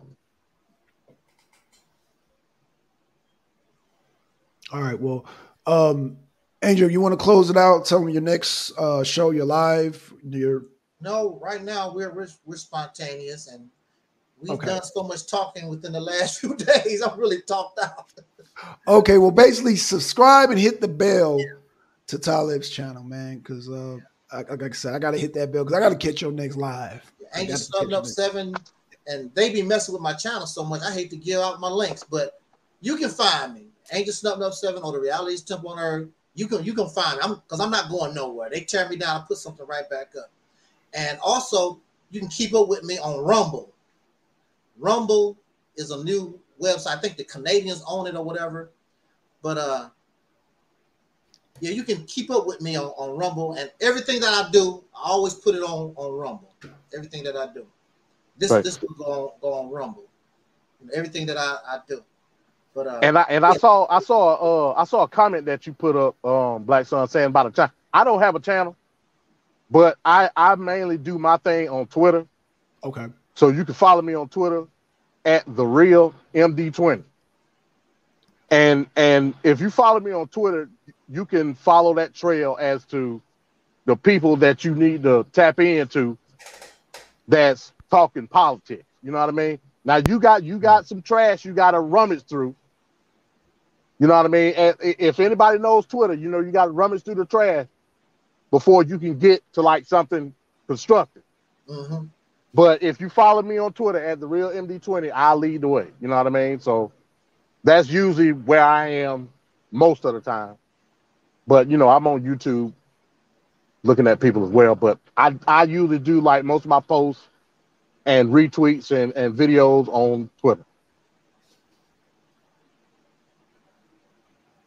All right, y'all. All right, I want to thank everybody in the chat, including A9. Mm-hmm. Peace to you, A9. Peace to you. Just no more slick dissing. You can come back on. No more slick dissing. Because you bring that same energy, it's going to be the same thing. But we'll do this another day.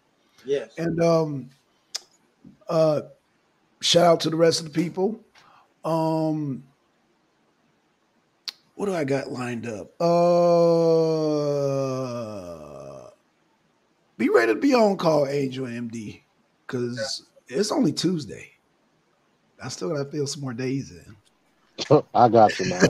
Okay, man. Appreciate that, man. Appreciate that. And I think we got a show on Saturday with Nature Made. I got to contact Michelle Rollins, see if she wants to do Fitness Friday, see if she's ready. And Sunday, we're going to have Brother Zero and Brother Zanzi. Shout out to y'all. We're going to delve more into that music. And with that being said, I am out. All Actually, right. I'm going to close out reading one of Anon's things. He says, I wouldn't touch you. I wouldn't touch you up channel with a 10-foot pole. I appreciate that, man. Appreciate that. You saved me some headache, Anon. You saved me because you be with the slick shit. You be really with the slick shit. So, hey, I appreciate that. Hey, so, you know what, man? It was a point in time where I contemplated like doing debates and stuff, man, but I ain't got the time, man. I just don't. You know what I mean? I contemplated it, man, but like trying to join the league and, you know, right, SVDL right. and yep. I was like, no, I ain't got time for it. It's fun, but I just ain't got time. You know what I mean?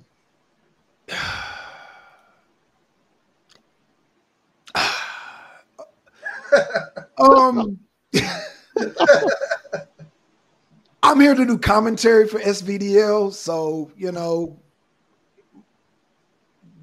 people are welcome to come on. But even with that, it's hard work. I think y'all figure, you know, I'm no longer a debater. I'm gonna just be a commentator. I mean, it's still, oh gosh, that's still some damn work. Let me just say, free work at that, because people want to come on here and talk about my views. Like, again, this doesn't make me no money. I laugh at the shit. That's like saying, oh, BLACKSON, you don't make money when you go on PlayStation and play video games. No, I don't. I do it for enjoyment, to wind down from all the crazy driving.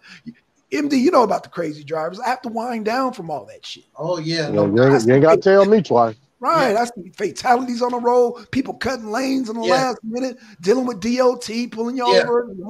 Yo, this is just my chance to unwind, and then people come in talking about BLACKSON, you only got 2 viewers. And I'm like, okay, I'm doing this for fun. So we should do since all of us are truckers, we should talk about that one day. You know, just talk about our experience on the road. Maybe, you know, give out some of our experience, help some of the youngsters that's out there, you know, just getting into the business, whatever. Let them know what to expect, all that kind of good stuff.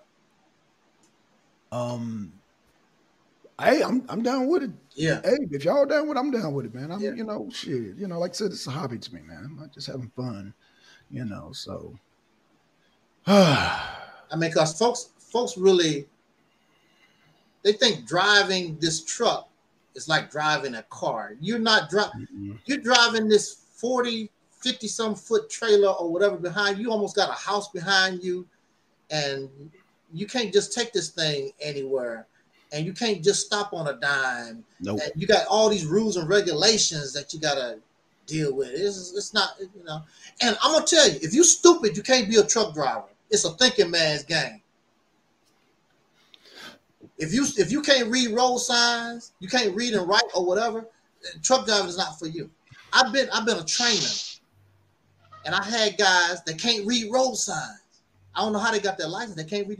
If you can't read road signs, you can't be driving no truck, especially going across the country. You can't. Be Especially when it says you're gonna go downhill doing this. Oh yeah. You know? Oh, MD knows about what they call it, grapevine. Grapevine. Going to California. Yeah, grapevine. Yeah, yeah. Woo! I don't go out there too much more. I didn't think the grapevine was that bad. Man, I've had nightmares about the grapevine. Man. I still have nightmares about the grapevine. Woo. Grapevine. I could deal with that. I don't like. I don't think the grapevine is that bad. Yeah, what? I don't like Donna's Pass or like Vail on 70 in Colorado. I ain't. Oh, hey, do you remember before they remodeled 64 going east? You remember when 64 going east was stopped and then it'll turn to the state road? It'll make you go up the mountains, up the mountaintops and all that crazy stuff. Yeah, that was probably before my time. Man, I went to, that was my, look, I got initiated on 64 state. My first, oh man, that was a scary, and them crazy white boys, they going up and down the mountain like it ain't got nothing. I mean, just flash. Yeah. I'm holding on to the steel wheel BLACKSON for dear life. And it was dark. My trailer was knocking down trees. It was Angel, you know you traumatized when you still have dreams later. I'm years later, I still have dreams. Man, yeah, that's traumatizing, man. Now, is it me or they're not making the brakes on these trucks? No, they're not. They're not as good as they were. Because I remember back in the day, I used to be able to stop, even going down mountains and stuff. My brakes didn't catch on fire and be burning up so quick. They're using cheaper material now. Yeah. Next thing I know, my crap is burning and it's smoking and all this crazy stuff. Yeah. Well, their excuse was because asbestos and blah blah blah and lung cancer and all this other stuff. But I mean, they can come up with a better material, I'm sure. But yeah, it's not the same. So yeah, because I'm like, I can't stop this truck the way I'm supposed to. You know, it's ridiculous. That's very dangerous.